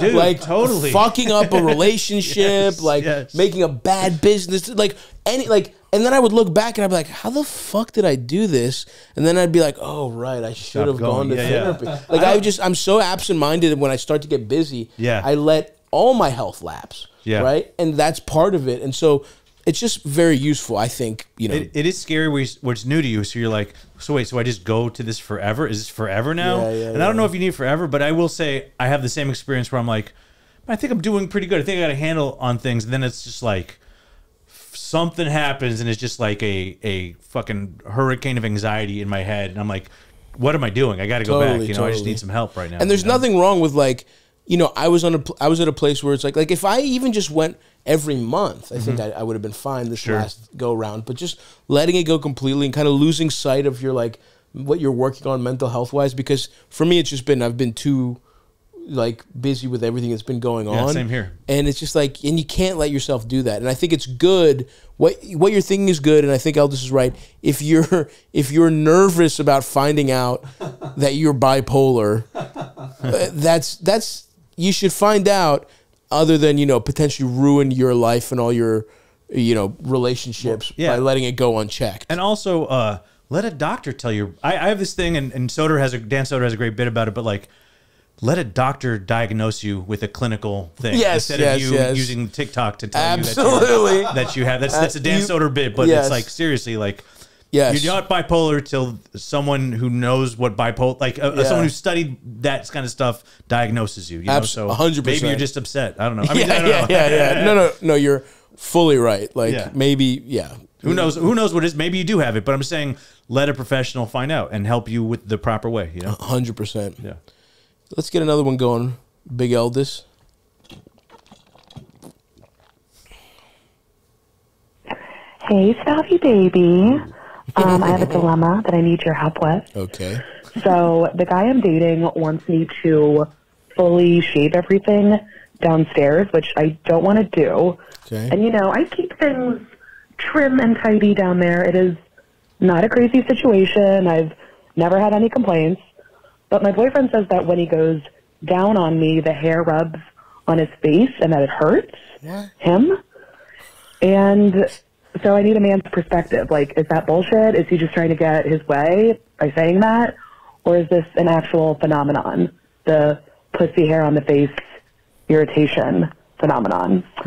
So thank you. Kiss, kiss.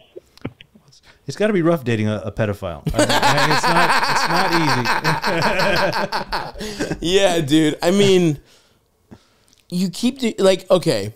I have been in situations where I'm just like, this is a little too much pussy hair, right?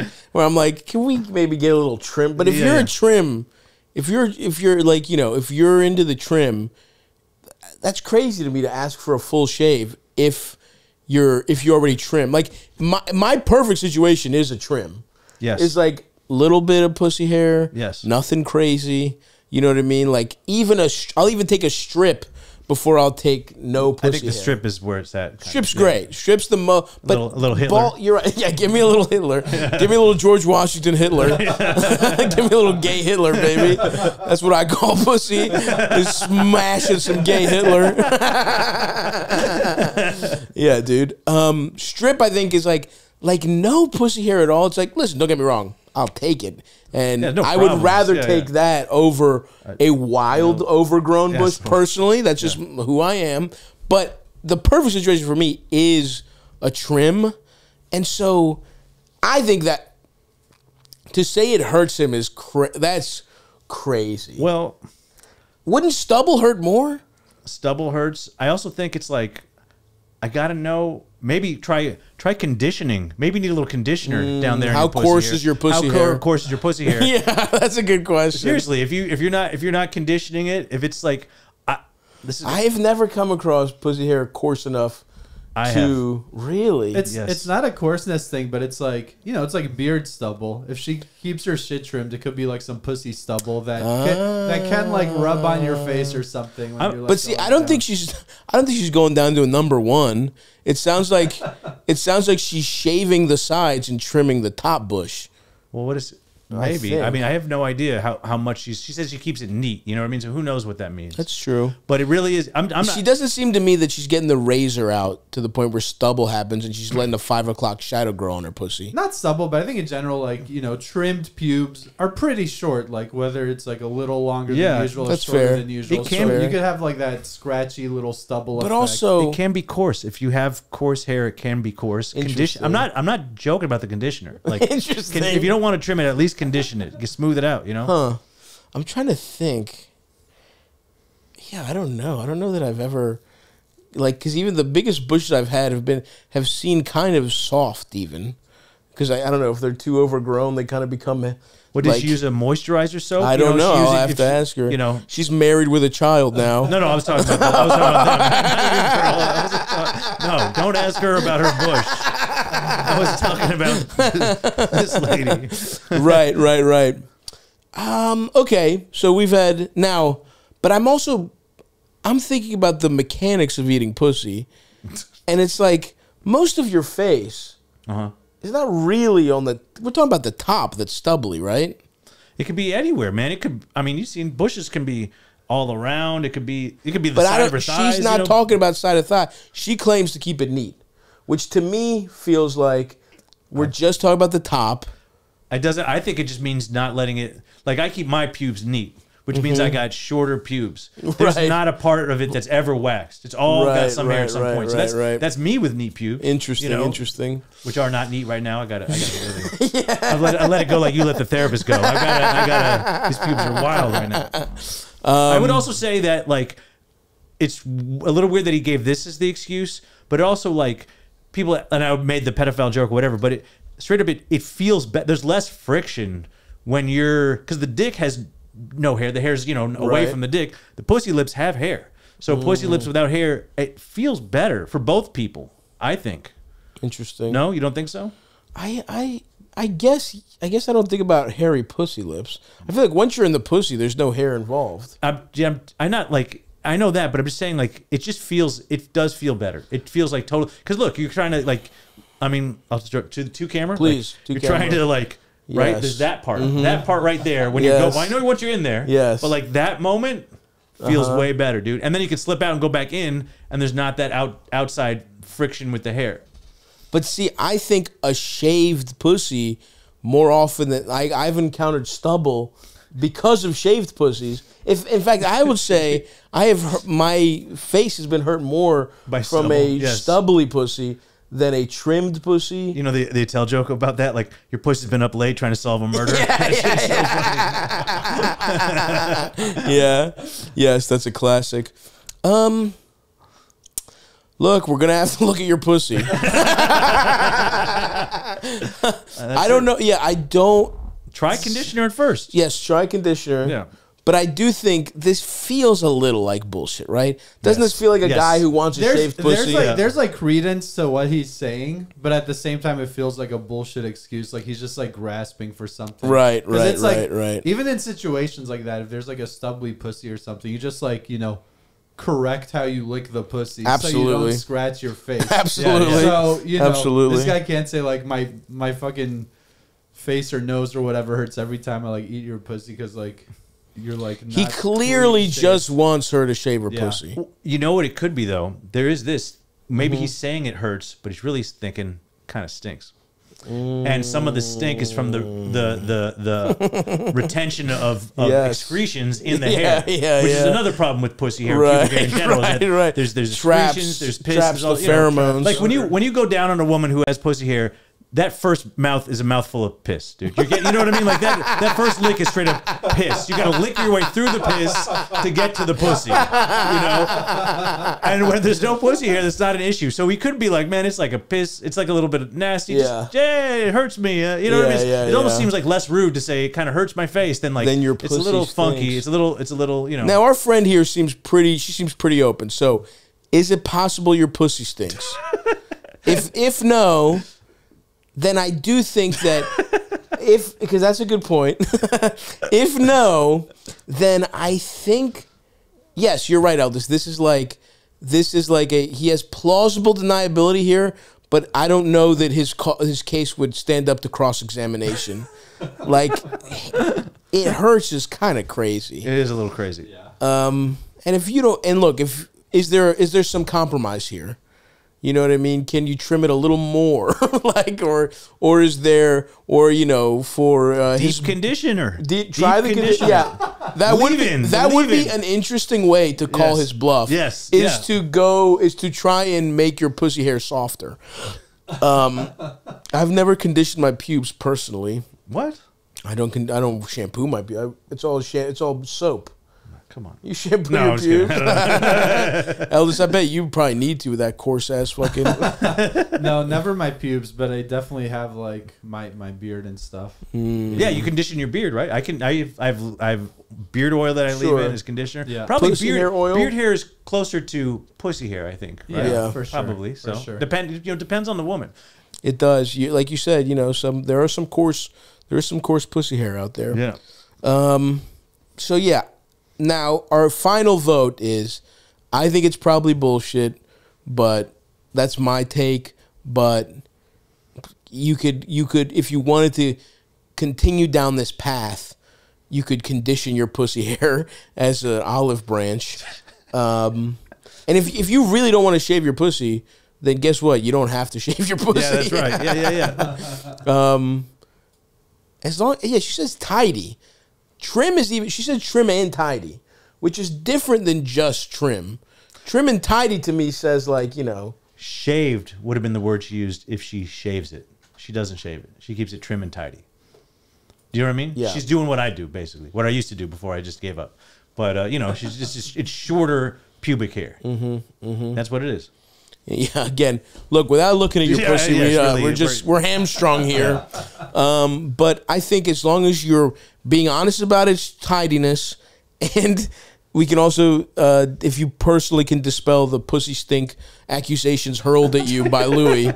I'm just saying it's a possibility. I'm not saying you got a sticky pussy, but I'm saying, you know, you didn't say you don't have a sticky pussy. Sure, she didn't say that.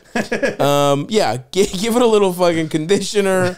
And, yeah, I don't know. Maybe if you really want to, clearly this is something, the way you would know if it's about hurting himself or not is if you just surprise him with a shaved pussy and his eyes light up like it's Christmas, it's not about how his face feels. You know, there's a way to find out if he's lying or not. Yes, totally. So that's another possibility. But anyway, good luck. He should be able to power through as long as the bush ain't wild. Now, I have had arguments when pussy hair is out of control where I'm like, come on, can we get it a little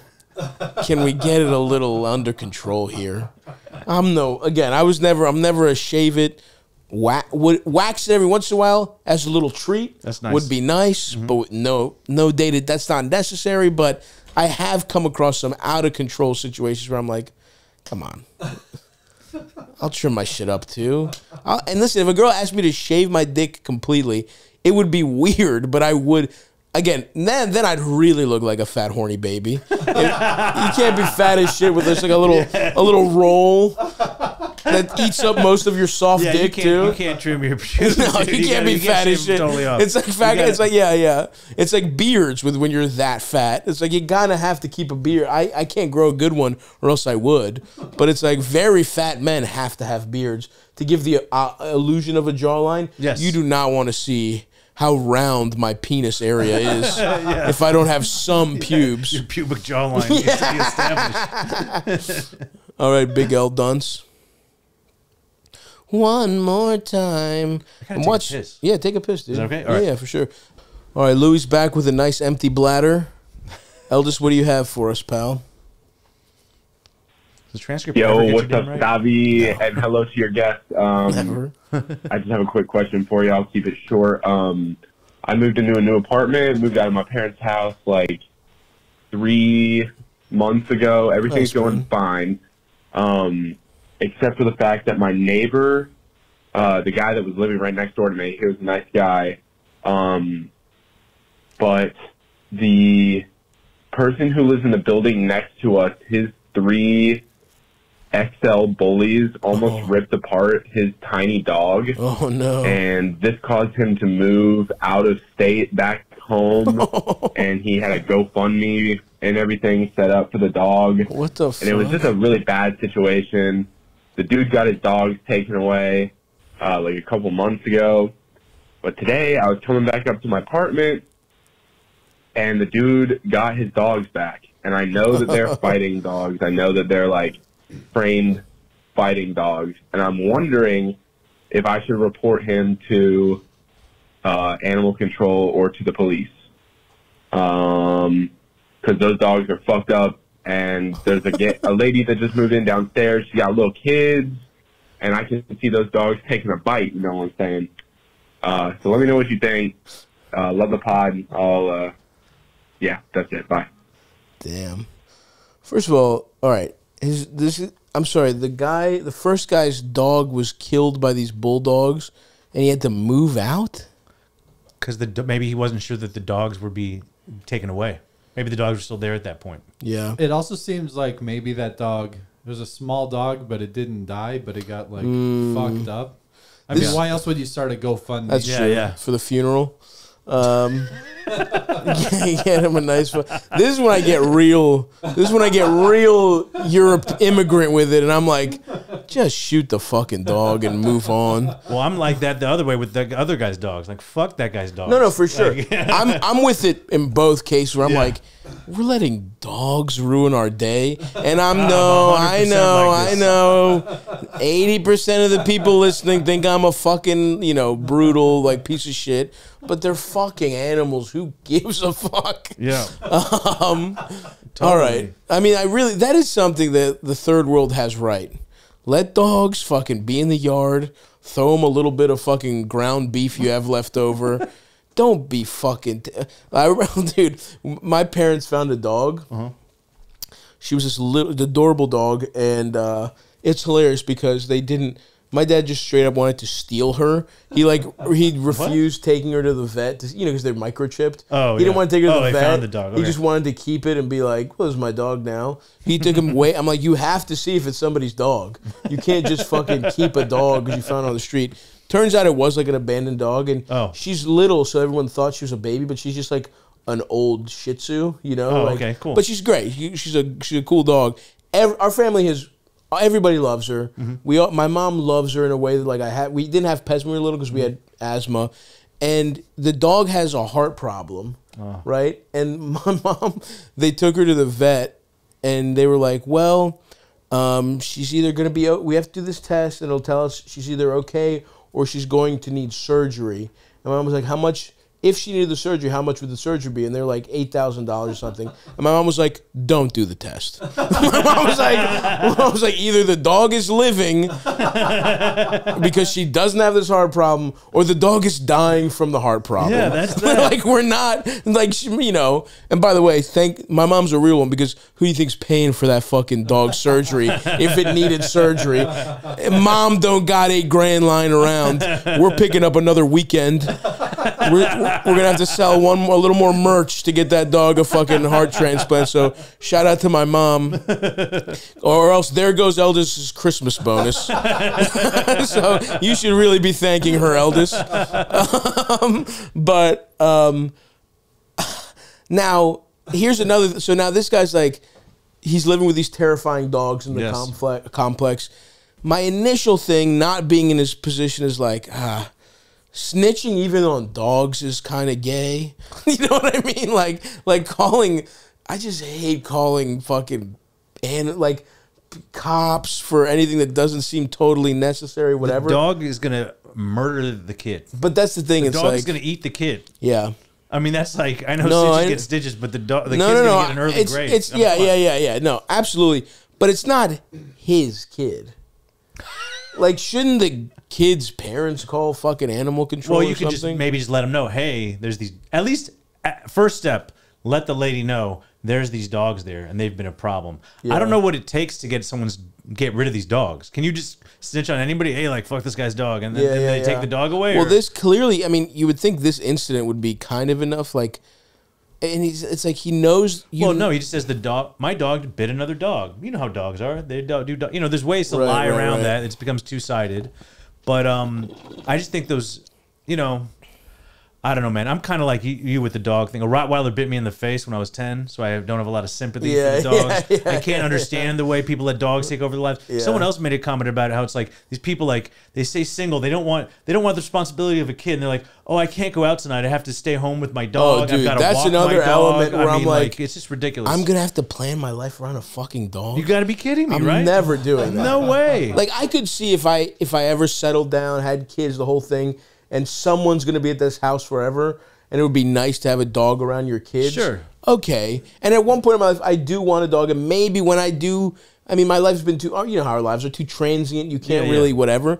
Maybe that's part of it. I've never felt the love of a dog. I'm sure that's what everybody's going to say to me. But in this case, I guess you at least, there's an incident has already happened. Yeah. And you could follow up and be like, hey, what's going on here? I thought these dogs, like, I don't feel safe. This isn't safe in the neighborhood. You What know, do you say about framed? They're framed. Do you know this phrase? he said trained. Oh, trained. Okay, thanks. Yeah. Damn, stop reading the transcript. Yeah. They're trained fighting dogs. I mean, that's like That's crazy. That's scary. That's like having unregistered weapons. Yeah. In your fucking house. Like I guess that's true. If your fucking neighbor had an AK-47 and would just sometimes it fired one bullet at a little dog, you'd be like, I could fire a lot more bullets at me. I don't know which is scarier. Which would you rather, AR-15 next door or 3 XL bullies trained for fighting? That's a great question. I think I would go gun. Yeah, probably. I mean, I don't know. If anything, as long as the guy's not insane, statistically, if he's going to kill anyone, it's himself with the gun. Yes, so but the dogs go. The dogs might kill anyone. Yeah, you're right. And we got to know what kind of a yard situation, what kind of fences are in place. Right, you know what I mean? Right, man, dogs those are really big ones too. Yeah. Right? I mean, those are like. There's look no fence up XL them. bully. Can we see what they look like? Isn't that the dog that was just banned in Great Britain? I don't know. I'm serious. Oh, goddamn. Those things are out of control, yeah. Oh, they're like awesome, ripped. Dude. Those are sick dogs. I mean, and sometimes I know people hate on pit bulls, and I've seen like sometimes pit bulls can be like almost adorable, like cow-like. I kind of love those dogs, to be honest with you. I kind of want one. Yeah, they look pretty. Good. My dream dog would be you mix that with a really fat bulldog and just kind of get a chubby, jacked one. Oh yeah. That's what I want. I want a half English, half XL. My sister used to have it was half English bulldog, half pug, and that was a cute XL. It was cool That's looking. a good dog, yeah. Sorry, yeah. I guess you could follow up with the situation. You're in a new apartment. I guess it's probably not a good apartment. There's no like HOA or anybody or any kind of, anybody who you can check in on this. But this is his first apartment. He moved out of his parents' house like 3 months ago. And I'm gonna say one thing to look out for is the yard full of fighting pit bulls next door. when you're checking out an apartment to rent, maybe say, oh, there's fighting dogs. Yeah. I'm no thanks, no lease. And I guess my other follow up is: who has these dogs? Are you scared of them? Yes, there's that also. As like finding out you snitched. Yeah, that's kind of way more what my thing is, because like, look, somebody with a kid snitches, it's like, I have a fucking kid to protect. Yeah. Some nosy 20-year-old. Yes. That you've never harmed. Yeah. Oh, your gay neighbor got his Shih Tzu fucking throat ripped out. That's not you, bro. I know. That's like true. There is a little bit of like, this guy's like, why are you in my fucking bit? Did you call? Like, God forbid it kind of gets back to some lunatic who breeds fighting dogs and trains fighting dogs. Do you want to be on this guy's shit list? I say you call up, but you do a fake voice, maybe like a Mrs. Doubtfire kind of thing. Hello. There are some very dangerous bullies that my black neighbor has. I don't care that he's black, by the way. I'm just giving you details. I mean, sure, statistically, is it more often black people that? Oh, it's not. Oh, okay. Well, listen, I don't want to really argue with you about this, but racist Mrs. Doubtfire, racist Karen, Mrs. Doubtfire. Why do they're only 12% of the population, but they have 80% of the fighting dogs? They're like, okay, we were kind of with you at first, Mrs. Doubtfire, and we will check this out, but you really should do a little more research on what you're saying. Thank you. Oh, that's really funny. That's making my face hurt. Oh, that's fucking funny. All right, so yeah, that's what I would have to weigh if I were you. Is like, are you scared of this person? Who are you more scared of the dogs or the more person? Scared of, yes, that's exactly it. And yeah, and if there's some kind of coward's way to report this, yes, maybe do it. But that is fucked up. Sorry, you have to deal with that, and good luck. And dude, I feel bad for those fucking dogs, man. Like a fighting dog. Well, it's also like the fact that he trained them to be fighting dogs. Life. That's what makes them dangerous. Is that the way this guy has trained them? Yeah. All right. What do we got, LD? Hi, Stav. Hi, Elders. Hi, guess whoever it is. I need help. I am in college. This year I decided to get a random roommate. Nice. And she I'm white. Oh, and no. she makes cultural dishes. Cultural And dishes. they sound like shit. And I don't really know what to say. I literally can't be in the room when she makes these things because it smells so bad in the room stinks for hours. I've had to sleep in my friend's dorm. I don't know what to say because I can't be like, hey, your like cultural dishes smell like shit, but like they do. So please help me out. What do I say? What do I do? How do I break it to her that like her food smells bad? Thanks. Please help me out. I'm really struggling. I'm on the verge of tears every time I walk into my room because I just want to barf. Okay, audio quality not great, but I believe what she's saying is For cultural dishes. cultural dishes smell like shit. Didn't say which culture. Yeah. I have a guess. What's your guess? I'm not going to say it. It could, I don't know, it could be any number of. Could be a lot of them. Could be any number of them. In a dorm, though, she's cooking? What the fuck? No, she's not in a dorm. She's in college. She's in college. Oh, okay. It's a apartment. Oh, okay. Got a random roommate. They cook food. I guess that's true. Do you have those little apartments? Damn. I mean, my advice is fucking grow up and try some spice in your food. Like, what's your fucking problem? Like, yeah, there's flavor in some dishes in some regions of the world. Yeah, we're sorry. I just can't. Buttered noodles. I can't have buttered noodles with a little salt. And if I'm feeling crazy, a little garlic salt. Whoa. Yeah, I mean, look, there is no way around this. Like, unless she's cooking crazy shit.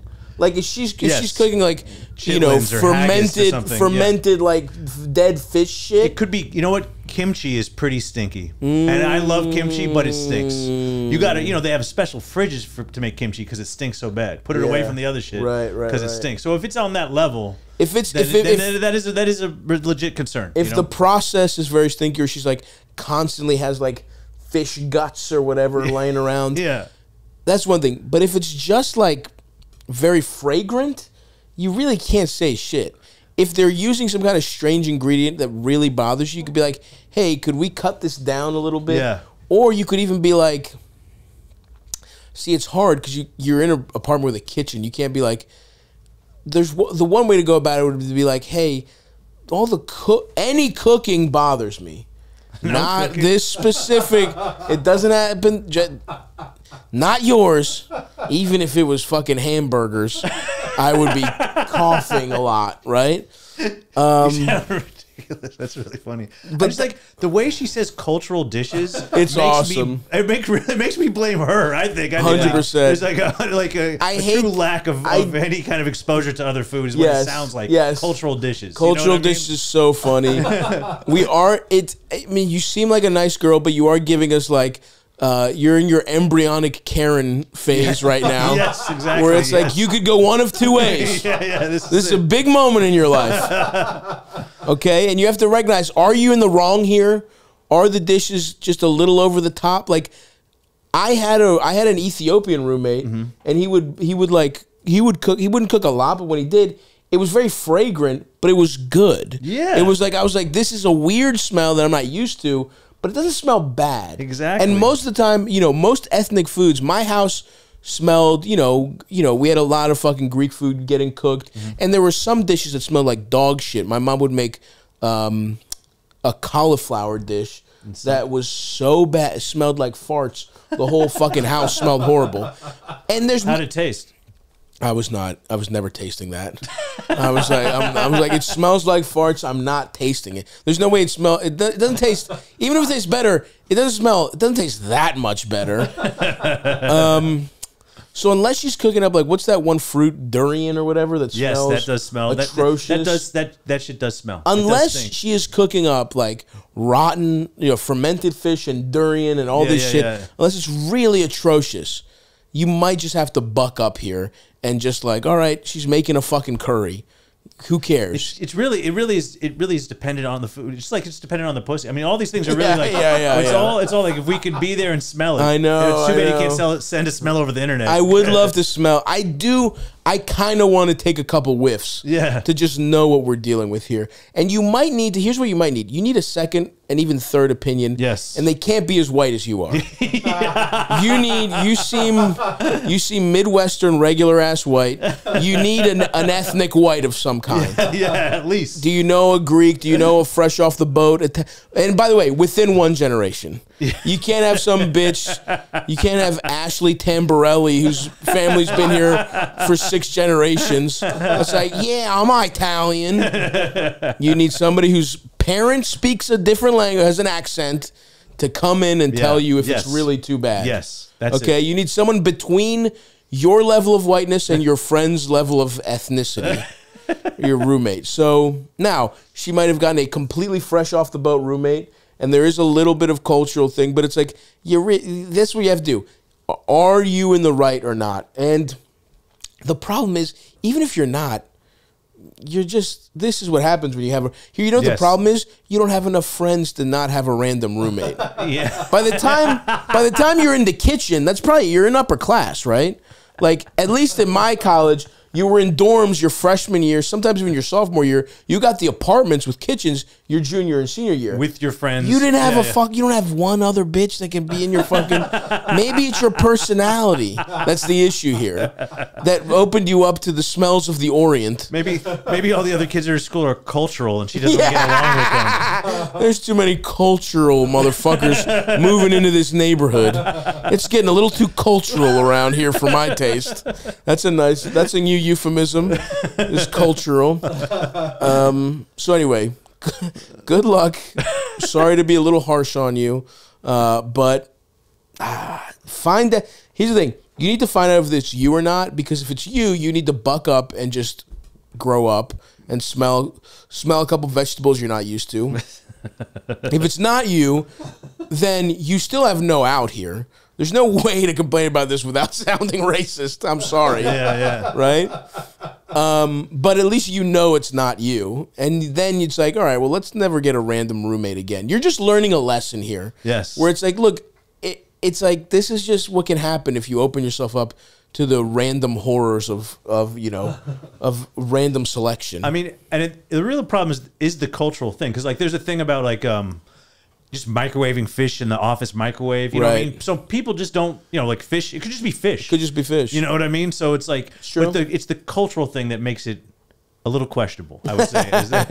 Right. That is true. Yeah. What do you cook? You know what I mean? I get it. This bitch has probably never cooked. Like, most American college students have cooked, like, pancakes. Yeah. You know what I mean? Yeah, she probably just doesn't cook at all. And this is just 0 to 100 for her, right? Yes. She's like, these are the dishes she needs. She should be trying these at 34 and stealing them for her blog, for her mommy blog. Like, also, like, some things stink and they taste good. There's cheese that stinks that tastes good. True. Cumin can sometimes have a BO vibe, but I fucking love it. You know what I mean? It's like, it's delicious. That's true. Kimchi stinks and it tastes good. So maybe you need to get in to stink. Right.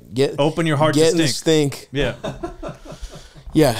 Good luck. Sorry. That's not an easy one, but we're rooting for you.